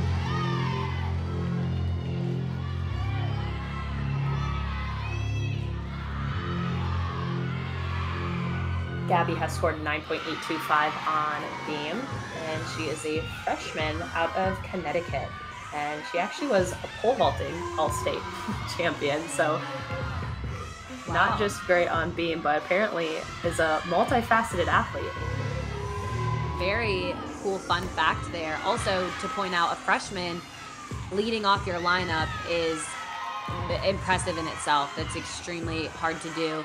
You can see a couple of wobbles that she's had throughout the routine. Again, maybe a little bit of nerves, but first athlete up on any event, whether it's as a team or individuals, is always going to be tough. Speaking of freshmen starting off the competition on Cornell's floor, they had a lineup change, so never mind, Lainey Hunt is up for Cornell on the floor. Bars, just Lainey Hunt on Texas Women's just finished. But yes, on the floor, Addie Rothstein, the freshman, having scored a season high of a 9.8. Very tough position to be in as a freshman, lots of pressure. But a lot of these freshmen carry such confidence coming in. And what is that transition to college gymnastics like? The transition it's really hard. You know, it's a lot different than club gymnastics, and you're going from competing in JOs to now competing as a team and making lineups. And I feel like there's a lot more requirements on a daily basis in collegiate gymnastics. And again, just on top of that, as a sport, you're on a college campus, you have classes, you have all these other things that you're trying to balance. And so I think a lot of things play a role and a factor into that transition. But again, these athletes have done a great job so far being able to handle it, because being a collegiate athlete also comes with that pressure that we've talked about this entire broadcast. And they have to be very disciplined athletes. Sarah Willis there for vault on Air Force, following Ayla McKean's 9.575. Angelina Stanfa now on the beam, a freshman from Southern Connecticut State University, majoring in nursing. Back handspring layout was that acro series. The bottom left of the screen was just, she was slightly off. Her hips looked like they were turned, so unfortunately had that fall. A triple series is very difficult to do on balance beam. Cami Zarlango waiting for the green light from the judges on bars for Texas Women's, following Lainey Hunt's 9.675 to kick things off for Texas Women's. Up next on the floor, Cami Whitaker, following Addie Rothstein.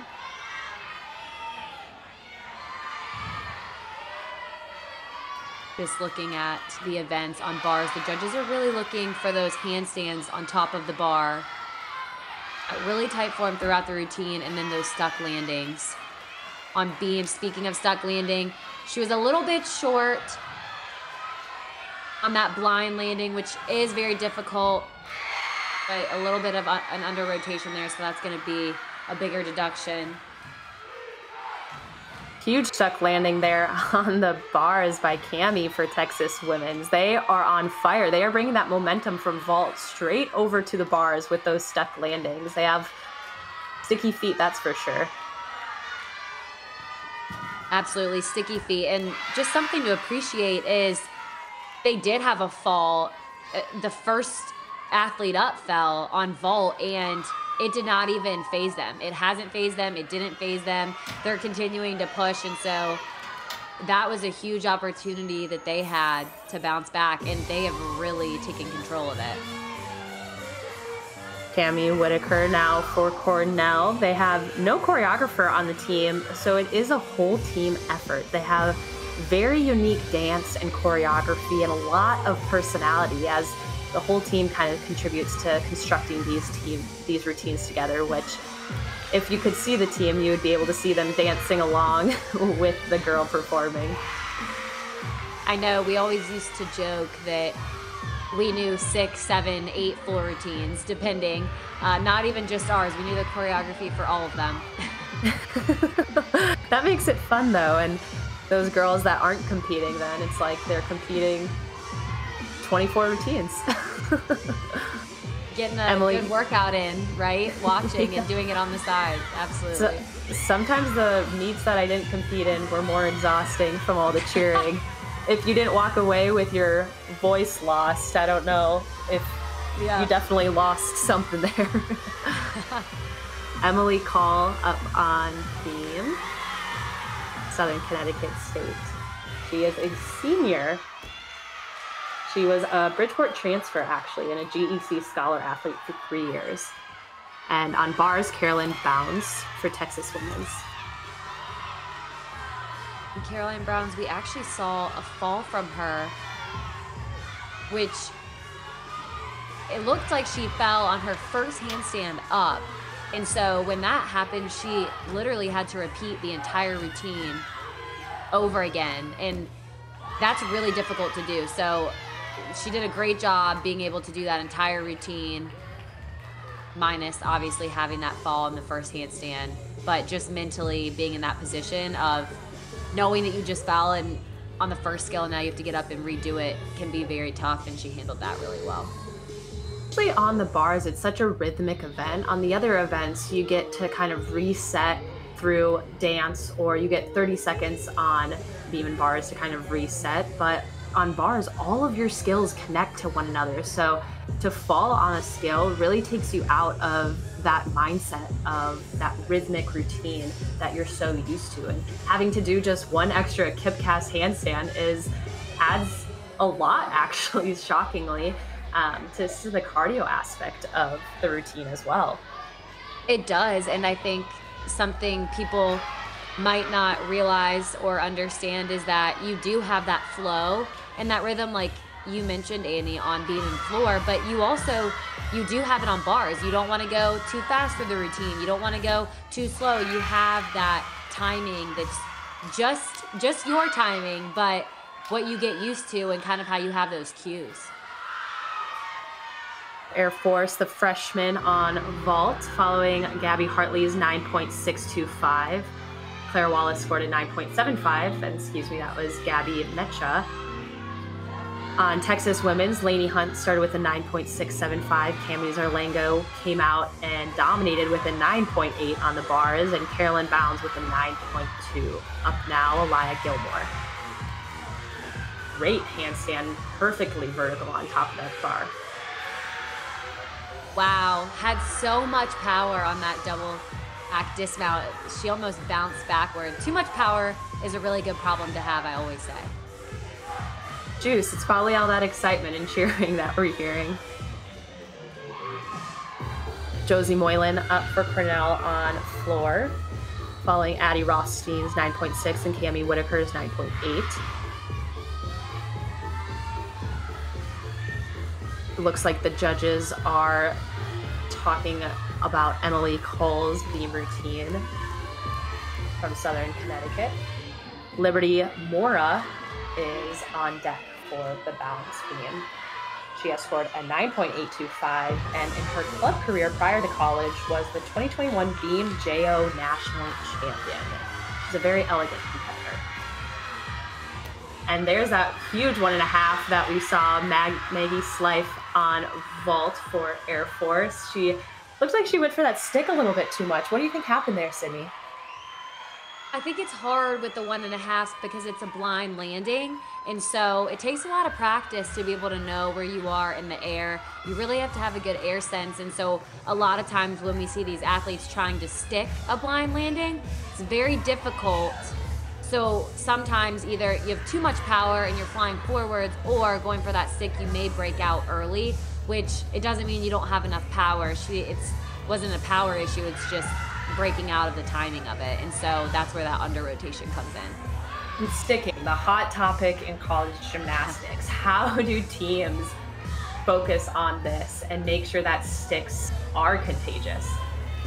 Well, that's a great question, because it may seem silly, but we used to dumb it down to the most basic stick drills. It's going back to those basic drills, those, maybe level 5, 6, 7 drills that you're doing to get that stick sense and that timing in your head. And so then that kind of translates and relays into those bigger skills that you're doing. And a lot of times I know a lot of athletes have they might spot something ahead of them, so they're looking at something, whether it's something on the wall or a picture, whatever it may be. They may spot it throughout their routines. Everyone kind of has it a little bit different, but I do think it starts from going back to the basics. From Sydney SNEAD All-American, all you have to do, get out of your chairs right now and do a few straight jumps, and there you go. You're on your way to becoming a D1 athlete. Yeah, exactly. We can all have a stick contest right now. Everybody viewing from at home. Exactly. We just stick 101. Show us your great salute. Submit pictures of your prettiest salute. Tag Virtius. Submit, tag Virtius on Instagram, on Twitter, and we'll rank or pick out who we think is best. We're gonna be the judges. Lola, there we go. Shifting roles. Yeah. Yep. Lola Sepulveda there for vault. For Bridgeport, the all-around competitor. She has scored a 9.825 on this event. On beam right now is Liberty Mora. After a long wait from the judges' debacle. And up next on bars is Caitlin Hoyland. The one that I mentioned, having a season high of a 9.95, and she's going to do an entrance onto the bars from the other side, which is unique and always fun to watch. Over on beam, that gainer full stuck dismount. One thing to point out was how beautiful her leaps were. The judges are really looking for that 180-degree split on all of the jumps and leaps on floor and on beam. So she did a great job with that. Sandra Kina down on the floor exercise just wrapped up her routine for Cornell, and she's super pumped about a well-deserved routine. Notice on bars too in the upper left screen, the handstands have been on top of the bar. The form is just incredible.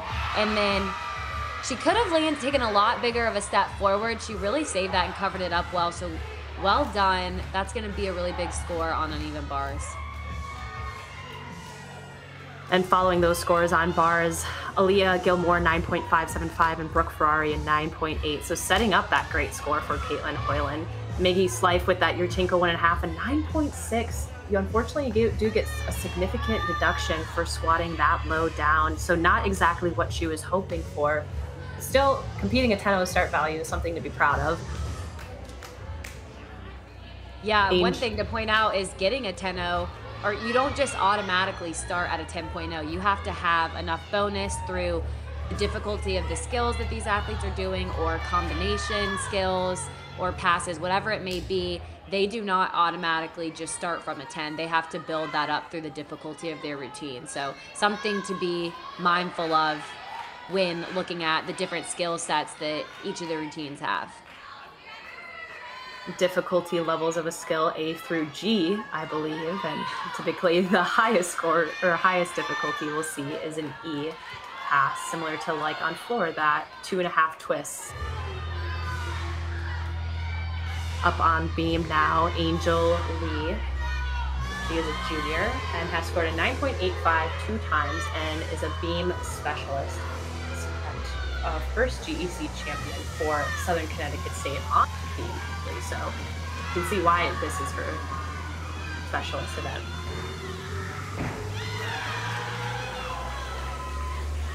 On floor, really? Sydney Peters, the common name that you'll see in this Cornell lineup. A really unique combination we just saw on balance beam. One thing to point out is that you saw that front aerial back handspring. She was a little bit off. She was able to cover the slight wobble that she could have had. But on top of that, on balance beam, if you miss a connection, these athletes they're just so smart, and they've done it so many times. They know if they miss a connection where they can add in a new one just on the fly in the routines. And so, again, we would never know where it's supposed to be or if they're doing something out of the ordinary, but they know. And so that's a really cool thing and difficult thing to do. Huge dismount on bars for the all-around competitor Morgan Price. Being so excited about that.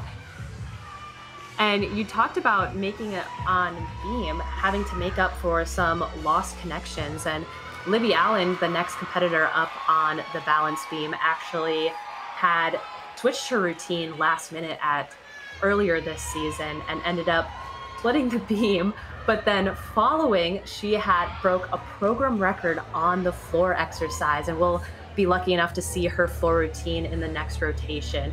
But we talk about coming back and bouncing back from adversity, and this athlete, the junior, one of the mini captains at Southern Connecticut, she exemplifies how to overcome adversity through that performance.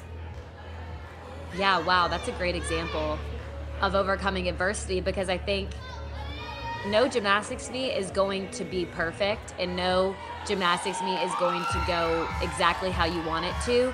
So almost knowing and preparing for adversity to happen, whether it be the slightest thing as to a big wobble or a misconnection, or something on the opposite end of having to count a fall or having multiple falls. Anywhere on the spectrum, you're gonna face it. And so again, that's why these athletes are training all fall, all throughout the season, to get to the point where they're not fazed by that. They're able to bounce back or reset, if you will, from any of these things that could happen. And we've seen that here today, a couple examples of that we've pointed out. For Cornell on the floor exercise, rounding out their lineup. And as I mentioned, Libby Allen on beam as an individual competitor. Caitlin Walsh following Sydney Beer's score of a 9.9. And if you look at the Cornell lineup, their skills built 9.6, 9.8, 9.85, 9.85, and 9.9. So Caitlin Walsh is set up for success right now. She just has to take advantage of this opportunity that's given to her. She scored a 9.875 this season, so we'll see what she can do.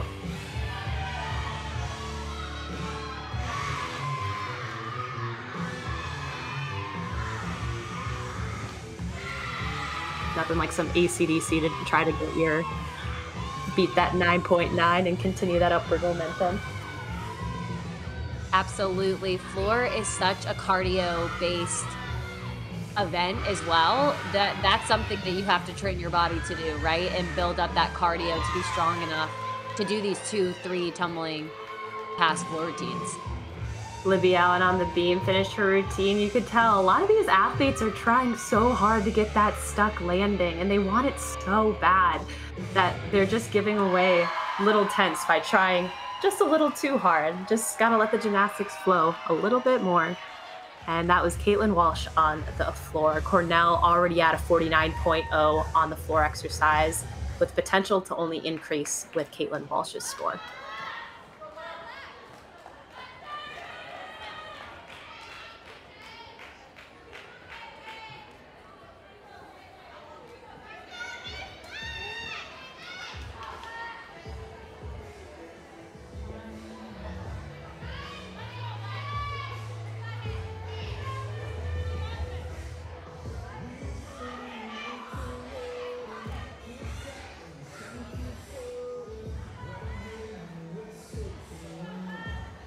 Seventh competitor for the balance beam for the individuals, Alexa Melanson from Southern Connecticut State University.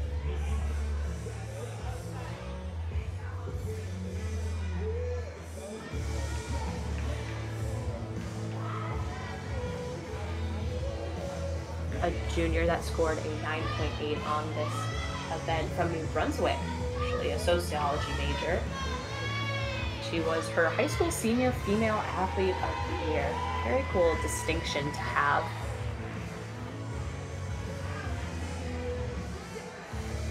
The final competitor on the floor exercise will be all-around all-star Kirsten Johnson. She has scored a 9.85 already this season.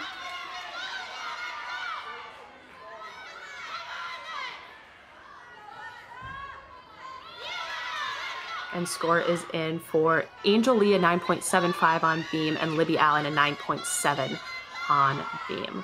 And Morgan Price on the uneven bars, all-around competitor with a 9.85. It looks like Alexa put her hand down on the beam, which is a deduction, and broke the connection, so she will most likely not be starting from a 10.0 start value unless she repeats that skill. And that's exactly what Sydney and I were talking about, how important it is to make those connections and get those high start values so that your scoring potential is just as high. And Kirsten Johnson bringing in the base here on her floor exercise, opening with a huge first pass.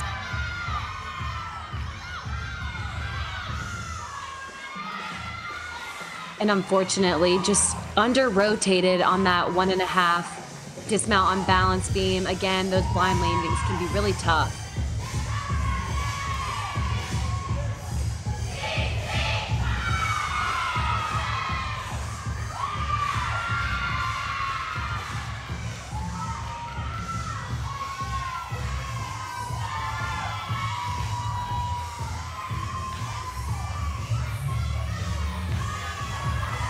Do you think the sound will carry over the broadcast? She makes me want to get up and dance. That's the fun part about it, getting to be creative with all the floor routines and the dance that goes along with it. I don't know if my dancing would be picked up by the mic, but my heavy breathing might be.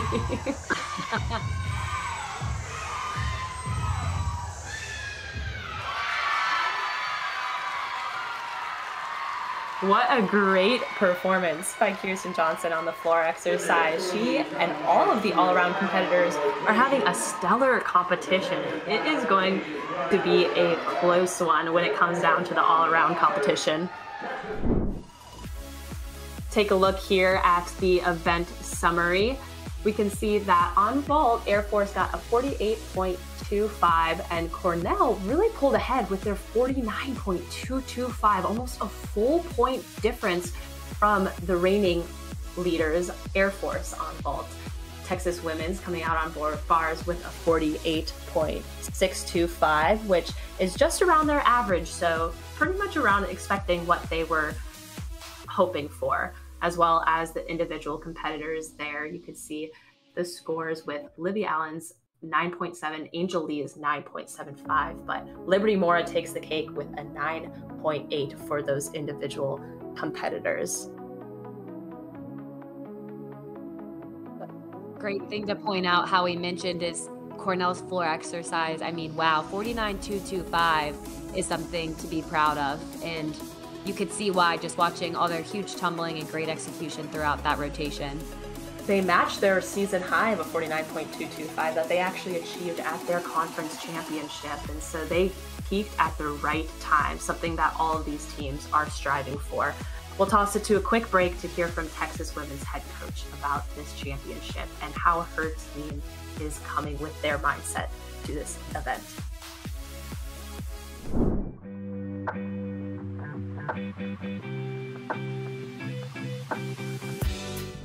Yeah, so this championship is so very special to our program.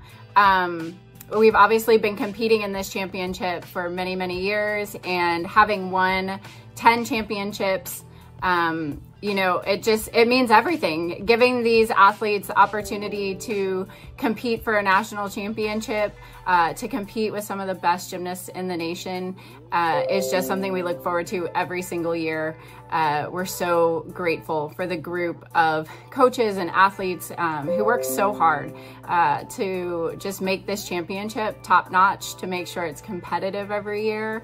And yeah, it's something that, you know, so many of our athletes have just the absolute best memories and experiences from college and getting to compete in this championship. So we're grateful, and we are excited to be back for another year.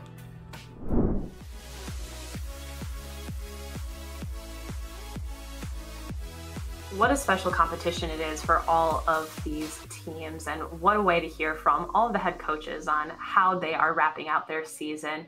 Just a reminder, if you want to see your team competing in the large screen, feel free to click on the individual event streams rather than seeing it in the quad view.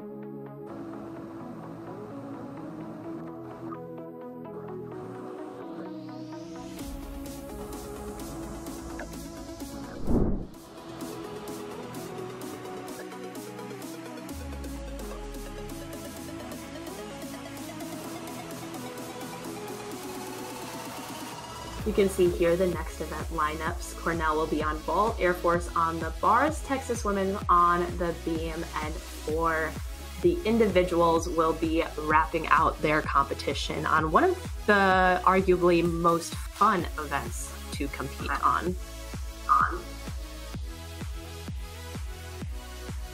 I think being able to end on floor is one of the most fun parts about a competition.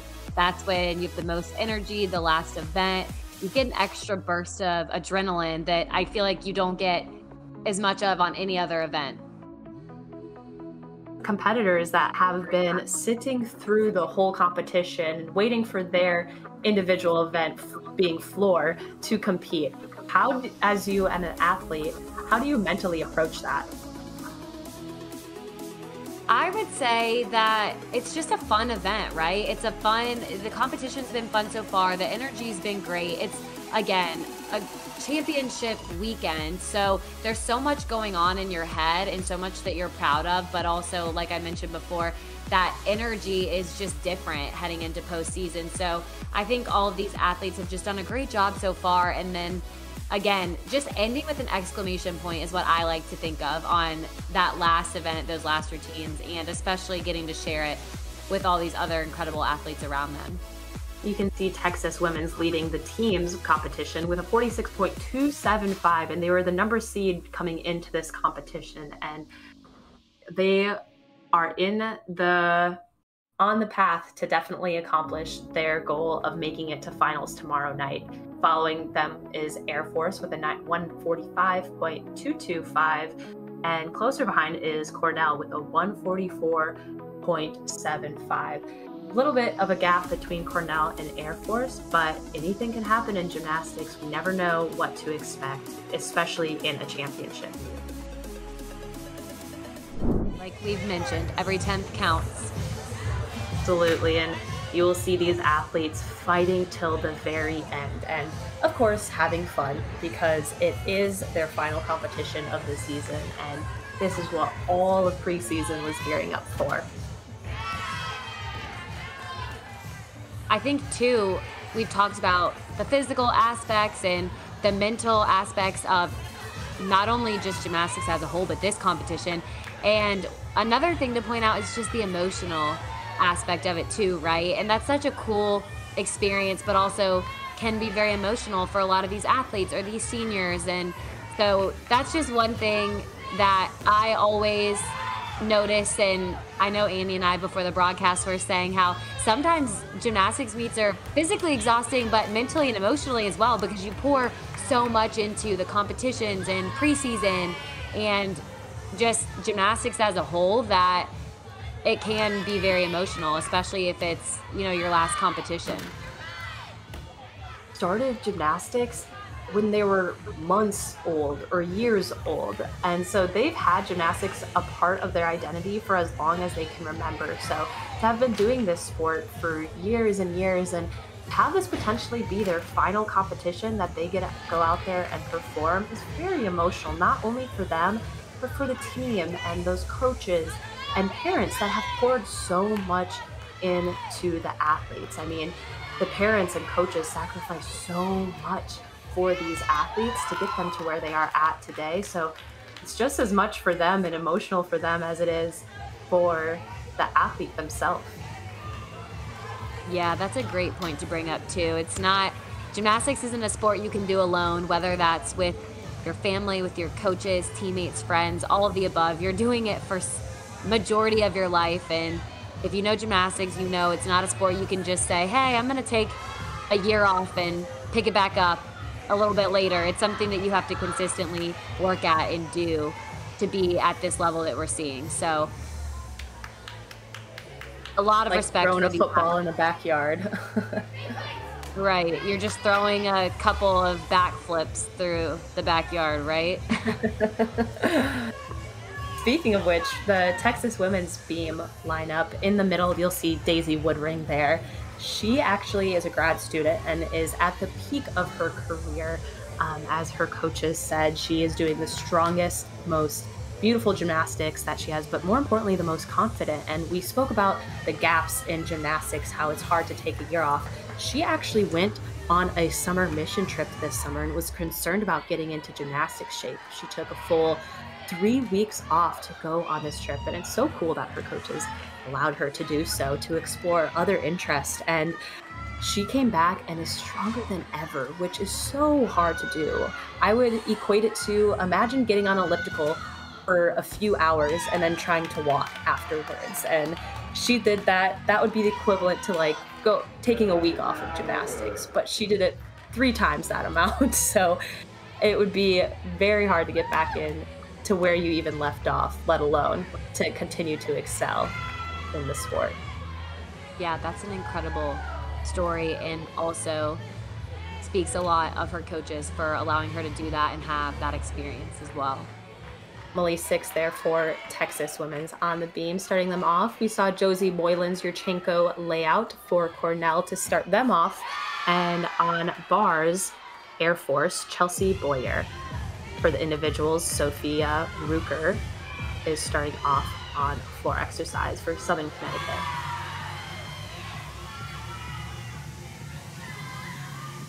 So far, it's been a solid beam routine down in the bottom left box.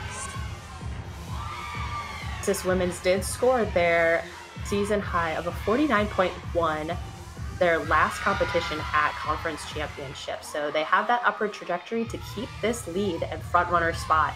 But again, it is beam, and ending on beam can be a stressful event for a lot of athletes and teams. Yeah, we've said it a couple times. Stress there. Yeah, and we've mentioned a couple times, beam is the make or break event. It's tough to start on, it's tough to end on. You've got to do it though, right? Every team's got to go to beam, so you just have to get good at it, pretty much, is the simplest way to put it. First, third, fourth, I'd be nervous, that's for sure. On bars, Chelsea Boyer wrapped up for Air Force to kick things off. And on vault, Avery Vaughn with a front entry vault, a little bit more unique vault than we've been seeing here today.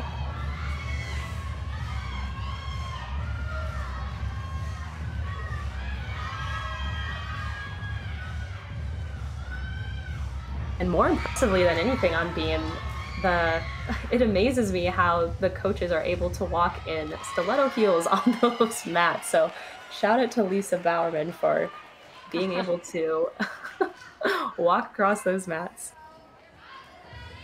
Yeah, you'd be surprised how many coaches do wear those high heels and make it look easy to walk around. I can't even walk on mats without falling on my face barefoot.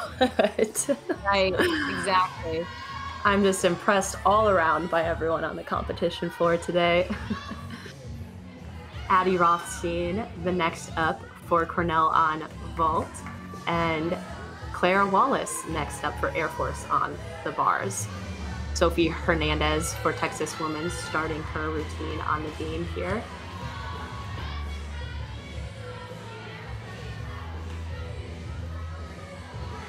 Fun fact, Sophie Hernandez actually went to the same club gym as me for a little bit.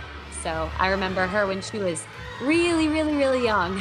So it's really cool, full circle moment to watch her now compete. And that's the beautiful thing about gymnastics, how small world it is. We grow up with each other together without even knowing it or recognizing it. And eventually, decades down the road, you get to see this little spud running around with their diaper hanging out of their Leo, now competing in college gymnastics. It's a pretty cool full circle moment. It is so cool, and she's been so much fun to watch today. Great giant full over on the bars for Air Force. And a great stuck dismount by Clara Wallace, following Chelsea Boyer's 9.625. And then again, another back handspring to 1.5 stick over on balance beam. That was an exclamation point to that routine. Nicely done. Definitely just a freshman. She has scored a 9.825. Cornell's vault lineup, Josie Moylan a 9.425 and Avery Vian for 9.6. They have had their lineup shift a little bit throughout this season due to some injuries, and they don't have as much depth on this event, but they have very consistent and reliable routines, as you're seeing in the scores continue to climb with Addie Rothstein's 9.675. And that's something to make a note of, that you have depth. A lot of lineups have depth in them, but at postseason, you really have your lineup finalized, I would say, for most teams. So there's not a lot of changing in and out, but again, we do see injuries because of postseason, and season is long and it's hard on your body. So there are lineup changes here and there, but in a perfect world, you would want to keep your lineup as consistent as possible, gearing up for competitions like this. Pushes your lineup to be better. It's a competition inside of the gym each day at practice to try to get one of those 6 spots within the lineup. And so it's almost important to have that much depth, and just for the longevity of the season as well. Cami Whitaker on vault. Duck, her Yurchenko tuck full for Cornell. A great vault. She has scored a 9.85 with that vault, and I have a feeling it'll be somewhere around that ballpark. And on floor exercise, Hannah Zebdi just capped out her routine as well. Up on the balance beam, Daisy Woodring for Texas Women's. We saw that really difficult switchly combination. Beautifully done. And we were talking about Daisy earlier with the mission trip and how she's the most confident, best gymnastics she has done. Talk about the best. She has achieved the MIC Woman of the Year as a graduate student in chemistry with a 4.0. I mean, any one of those things is an impressive feat. And then balancing athletics on top of that. These female athletes are just remarkable in their accomplishments and accolades that they hold. Yeah, and I can't even put into words how difficult it is to be able to balance, like you mentioned, a phenomenal athlete, but on top of that, all these other accolades that she has. They're so important to point out, though, because gymnastics isn't forever. They're more than just gymnasts and athletes here. They have so much more to them, so many cool stories and so many things going for them. So it's always cool to hear about those and learn about them too, beyond just athletics. Michaela DeFrancisco for vault for Cornell, following Cami Whitaker's 9.625, and on bars, Valandra Brokey for Air Force. And on bars, we saw that Ginger release move. Looked a little conservative and small, but she was able to pull it out, and so far, she has a hit routine. Ends with that double layout with a slight step forward, but a solid hit for Air Force. And Air Force, Claire Wallace matched Chelsea Boyer's 9.625. And for Texas Women's, they are starting off their beam competition very strong with a 9.825 by Emily Six and a 9.8 by Sophie Hernandez.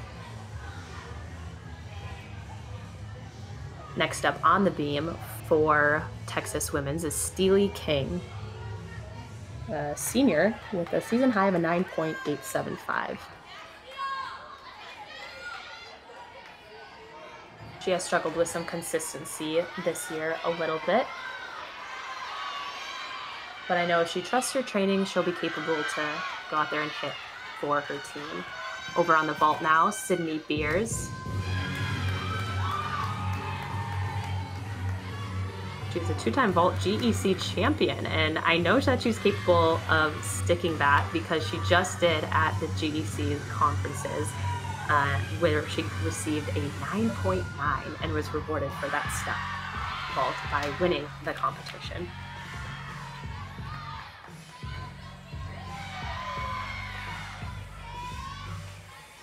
Over on the floor exercise, Erica Beyer, the individual competitor, the junior, with a 4th season high of a 9.85. Let's see the bottom left screen on balance beam. Really nicely done. Front tuck skill.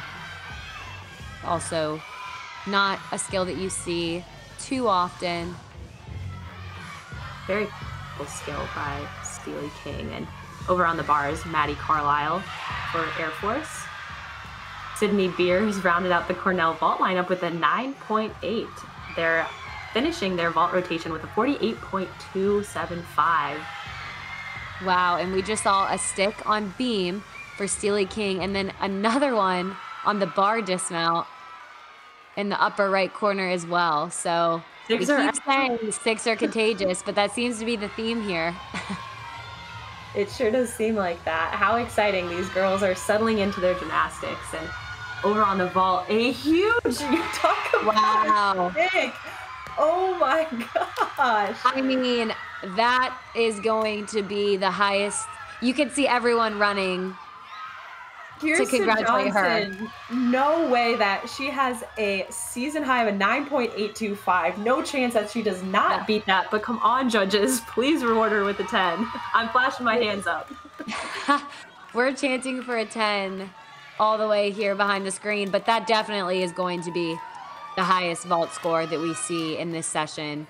I mean, she just dropped into that stick. There are some sticks that seem like, oh, it was too big of a squat, or oh, they had to circle their arms, but wow, I think she couldn't have timed that more perfectly. A rock in sand, no movement, no worry that she just nailed that stick. Very excited for Kirsten Johnson to round out her all-around competition. You can still see her excitement in the background there, hugging all of her coaches and teammates. And I love that the Cornell athletes ran up to hug and reward her for that performance. How neat. Right, exactly. That's something that we were talking about earlier. Just cool to see the support and cheering from other teams. I'm eagerly waiting for that score, but as we wait, Ayla McKean on bars for Air Force and Emma Berkleck for Texas Women's on beam. Erica Byers scores in for the floor exercise a 9.825, so far leading the floor competition for the individuals. Unique hop out of her front toss on the beam for Emma Berkleck. She looked like she was a little off and tried to connect her jump right away, but ended up doing a slight hop. Yeah, I think she was trying to connect on that and just, like you mentioned, just slightly off, but was able to stay on the beam, which was extremely impressive because she was very crooked on that. All right, Kirsten Johnson scores in at 9.925. What do you think, Sydney? I think that that's so well deserved, and she beat her season high of a 9.825 by an entire 10. So that's impressive in itself, and to do it in this competition, I don't think she could have timed it more perfectly. We saw the vault. I think it was just a very well-deserved score, and it doesn't surprise me that she got over a 9.9 at all. Personally, I would have liked to see the 10, but she is a freshman, so we have 3 years ahead of us. So be sure to keep that name in mind as we go throughout the next few years in NCAA gymnastics, because I think we will see a 10 here, 10 in Kirsten Johnson's accolades to come. Yes, you heard it here first, that we are saying in the next couple of years she will get a 10 on the vault. If we called it, does that get to add a 10 to our accolades? Yeah, of course. On floor exercise, Kylie City for an individual competitor, and Maggie Slife up now, rounding out Air Force's bar competition, the anchor.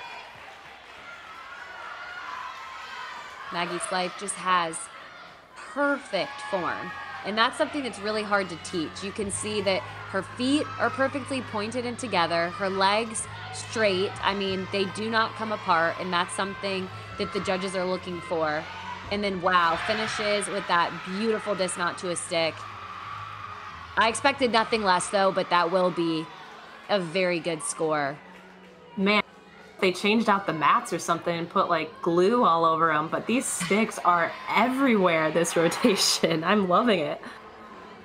And that's kind of what we mentioned earlier, that the more comfortable you get and more of a rhythm that you get in throughout the competition, you start to see, in a sense, just the comfortability, breaking out of their shell a little bit, but that confidence kind of just continues to rise from what I've seen just throughout these last few hours here.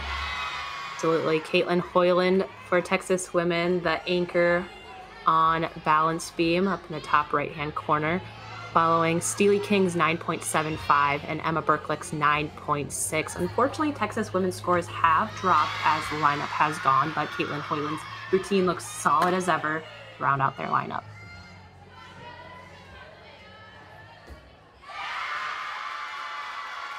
Finishes that routine with another blind landing, front fold dismount, gainer front fold, but slight step on that.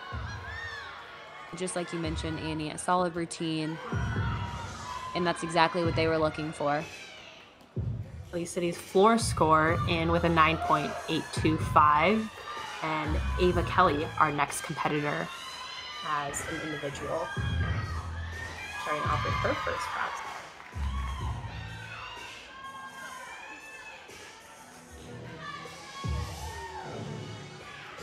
GEC Scholar athlete for 2 years and being just a sophomore. Lola Sepulveda up next on bars, finalizing her all-around competition. Huge.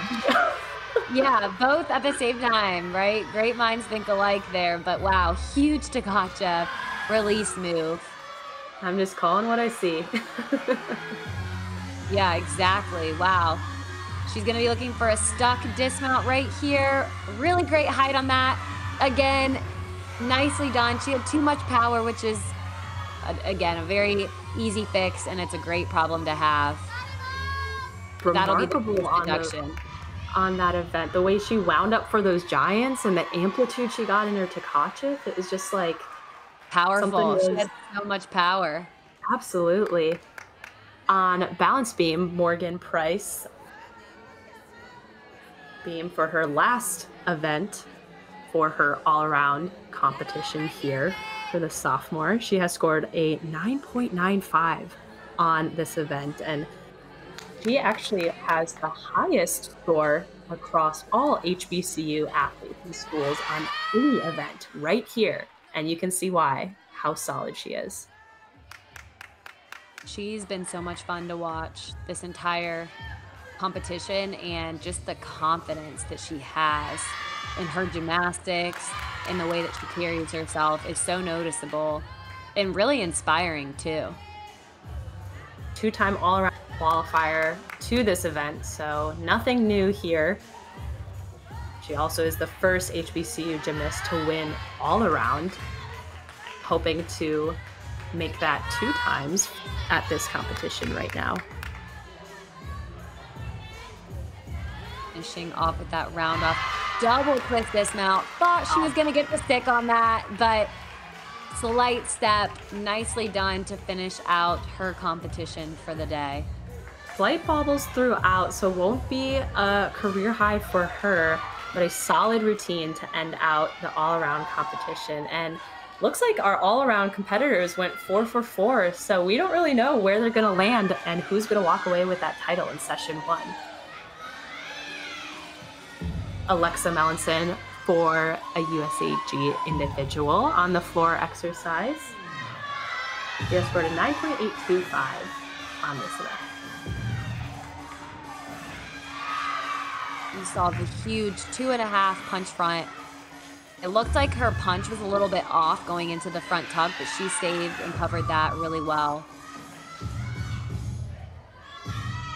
I think it's great too how you mentioned, Annie, that all 4 all-arounders went 4 for 4, because I think that's what we expected nearing the end of season, but also it means that they were on some of their best gymnastics, and that's what you want in this friendly competition. You want everyone to be at their best, and then to see where each individual lands just makes for the best competition, right?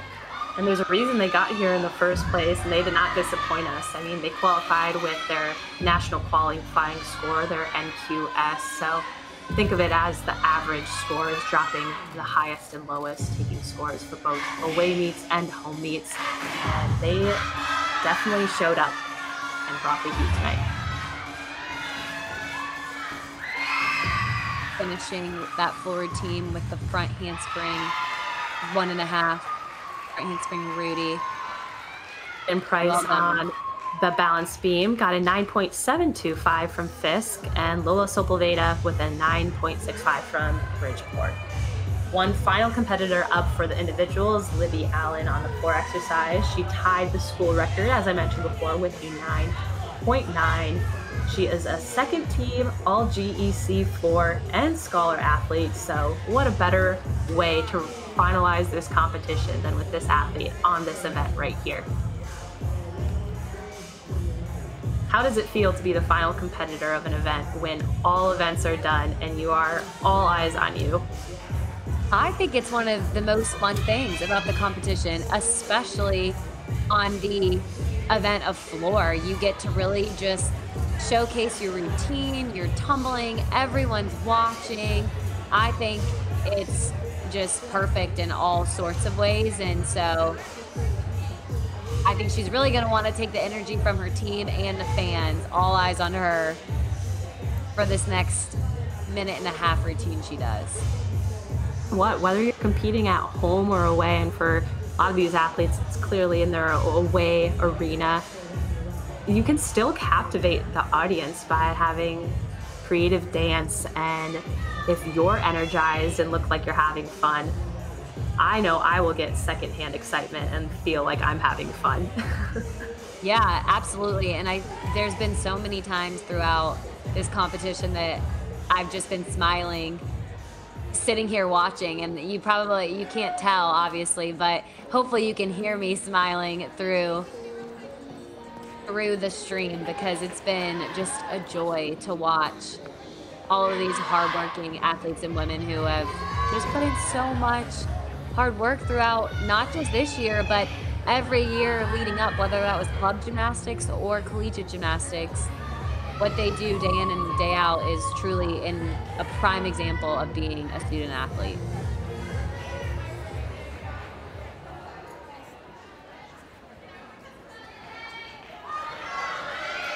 Final salute of the day, Libby Allen, Southern Connecticut, the junior. All eyes on her.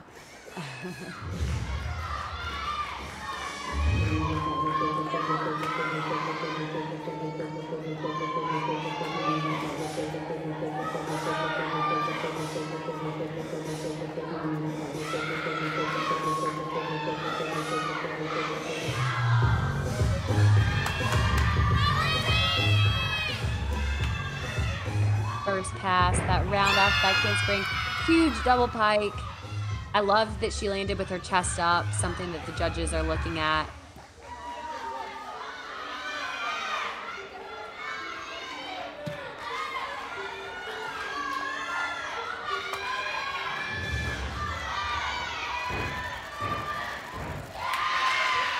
Then for that second tumbling pass, nicely done, front layout to front full. Alexa Melanson before her with a 9.775. So far, the highest score for individuals is Ava Kelly with a 9.85 on the floor exercise.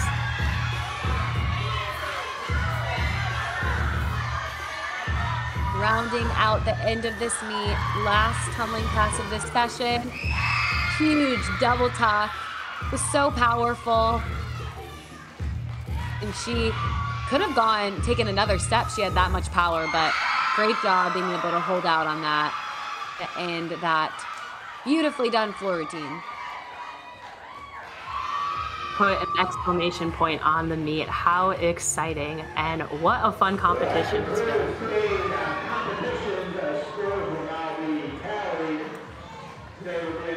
And now we'll toss it over to the Southern Connecticut State head coach, with him discussing what this championship means to him and his team of individuals that we've seen today.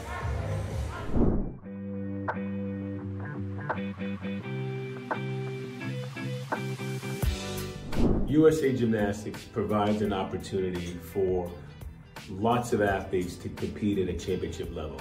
Although there's not enough Division II schools to make up a Division II championship, USA Gymnastics has stepped in for many years and have made that a viable championship for a combination of different schools, Division I, II, III, and also the Ivy Leagues.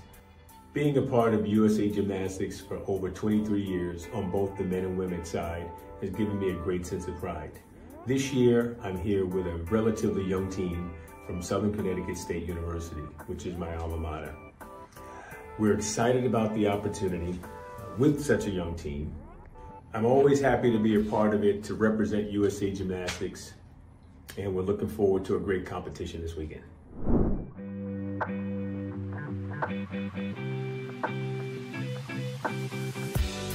I mean, the USAG National Championships for us as an NAIA school, it means that we have an opportunity for postseason. First off, you know, we are not in a conference, so we don't get that experience. And so the young ladies on my team, you know, no one wants to just end with the end of the season and be done, and there's nothing to kind of work towards or look forward to.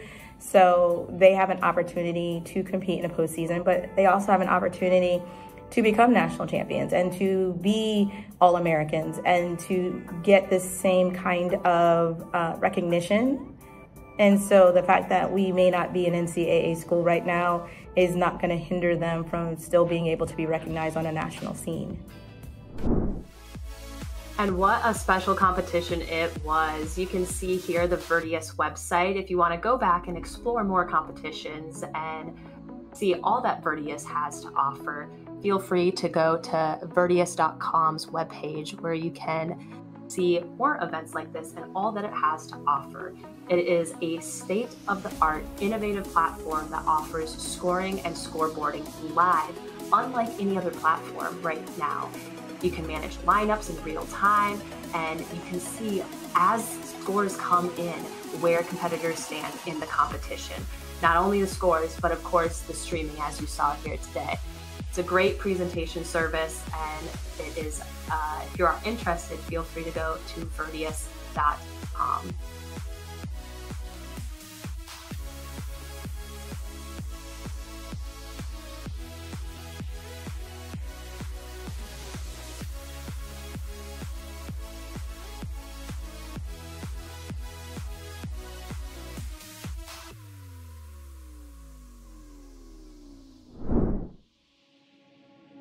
You can see here where the fourth rotation events line is up, and Texas Women's walks away with the lead with a 195.175. They were the #1 seed coming into this session, #2 seed overall, so not surprised at where they landed. Their statement is let them know. That's their team motto, and their only way to achieve goals has been focused on achieving them together as one, united, and they just showed up and they let us know here today.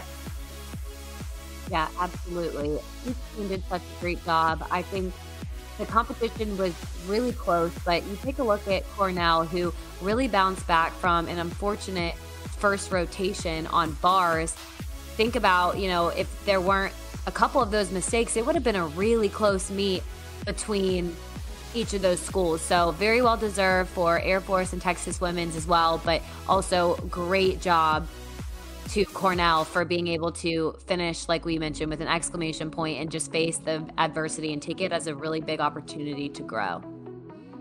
No school was necessarily at their best, but Air Force and Texas Women's has an opportunity to tomorrow night and Saturday at 7 p.m. Eastern in the finals team rotation to go out there and show what they are made of. I know the Air Force's head coach mentioned that they just haven't put a full meet together yet. They've had individual successes on the events, but to put all 4 apparatuses in the same day is what they are trying to piece together. And with having felt out the equipment today, tomorrow just might be their chance to shine. I think we will definitely see all of these athletes shine tomorrow, and it's going to be a really close competition then as well. Take a look here at the standings of today's competition. A reminder that on Sunday, the individual finals are being held independently of Session 1 and Session 2. So the top 5 competitors on each event will qualify to the Sunday session. No, it's important to note that no more than 3 athletes per team are allowed in each event. So Kirsten Johnson, no surprise, taking away the vault title here today with that massive Yurchenko 1.5 stuck vault with a 9.925, the casual day's work. Yeah, absolutely. I'm excited to see what she does on Sunday with that vault and see if she can repeat that, because if so, I am going to go ahead and call that she might be the vault champion. Absolutely.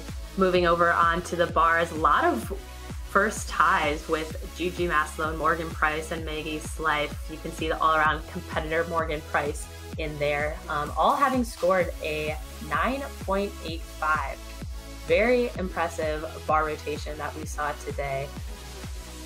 Yeah, absolutely. A 9.85 is a great score, and I think that they will only continue to get better because, like we mentioned earlier, this was the first day of competition, kind of getting your feet wet a little bit, getting a feel for the environment and the equipment. So to be able to come out and get such a great score like that, I think they'll only do even better in the event finals.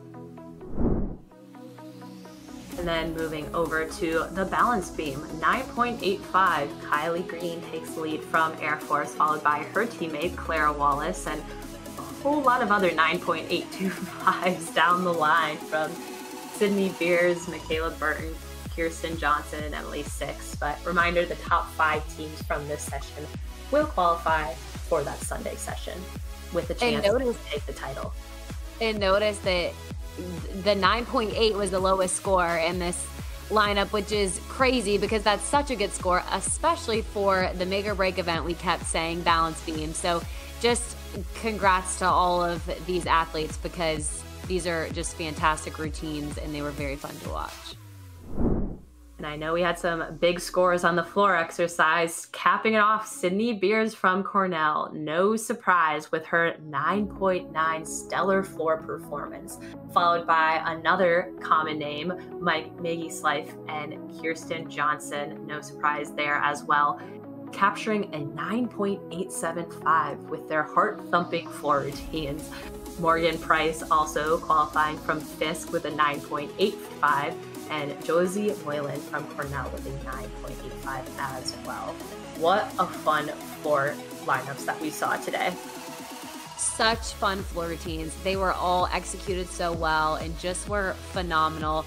I don't think we expected anything less though, so definitely meet and went over our expectations, but again, it was so much fun to watch.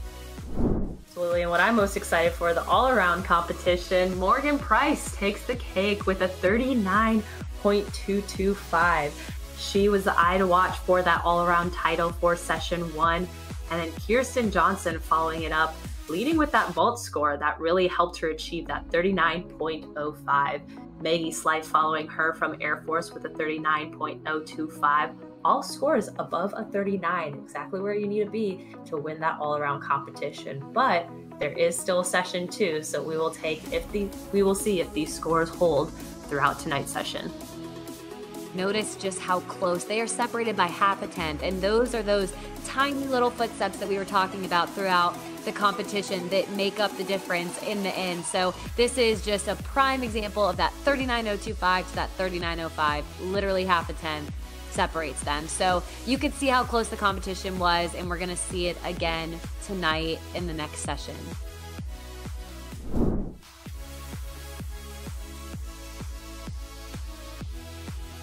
You can see here Texas women is taking the lead and will advance to tomorrow night's session, where they will have a chance to compete against Lindenwood, who is the #1 seed across all teams, having scored a 197.075. And Texas women's is capable of scoring a 196.275.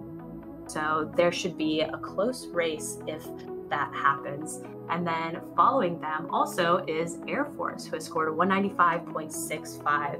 They were the 3rd seed coming in out of all 6 teams and 2nd seed coming into this rotation, into this session. And so excited to see them advance and what they have to bring for Saturday night session. Yeah, I think all these teams should just be so proud of the competition that they had today. They all put out great routines, and it's very, like we mentioned, mentally taxing, but also physically and emotionally a roller coaster. And they did a great job handling this pressure and really just giving it their all. So really looking forward to seeing Air Force and Texas Women's again tomorrow night, and then seeing who also qualifies later tonight. Well as some Cornells that qualified as individuals for Sunday's session, and congratulations to all those seniors that have put in years of hard work into this sport. And we just want to thank you for all that you have done to contribute to this sport. And we appreciate all that you have done for Cornell University.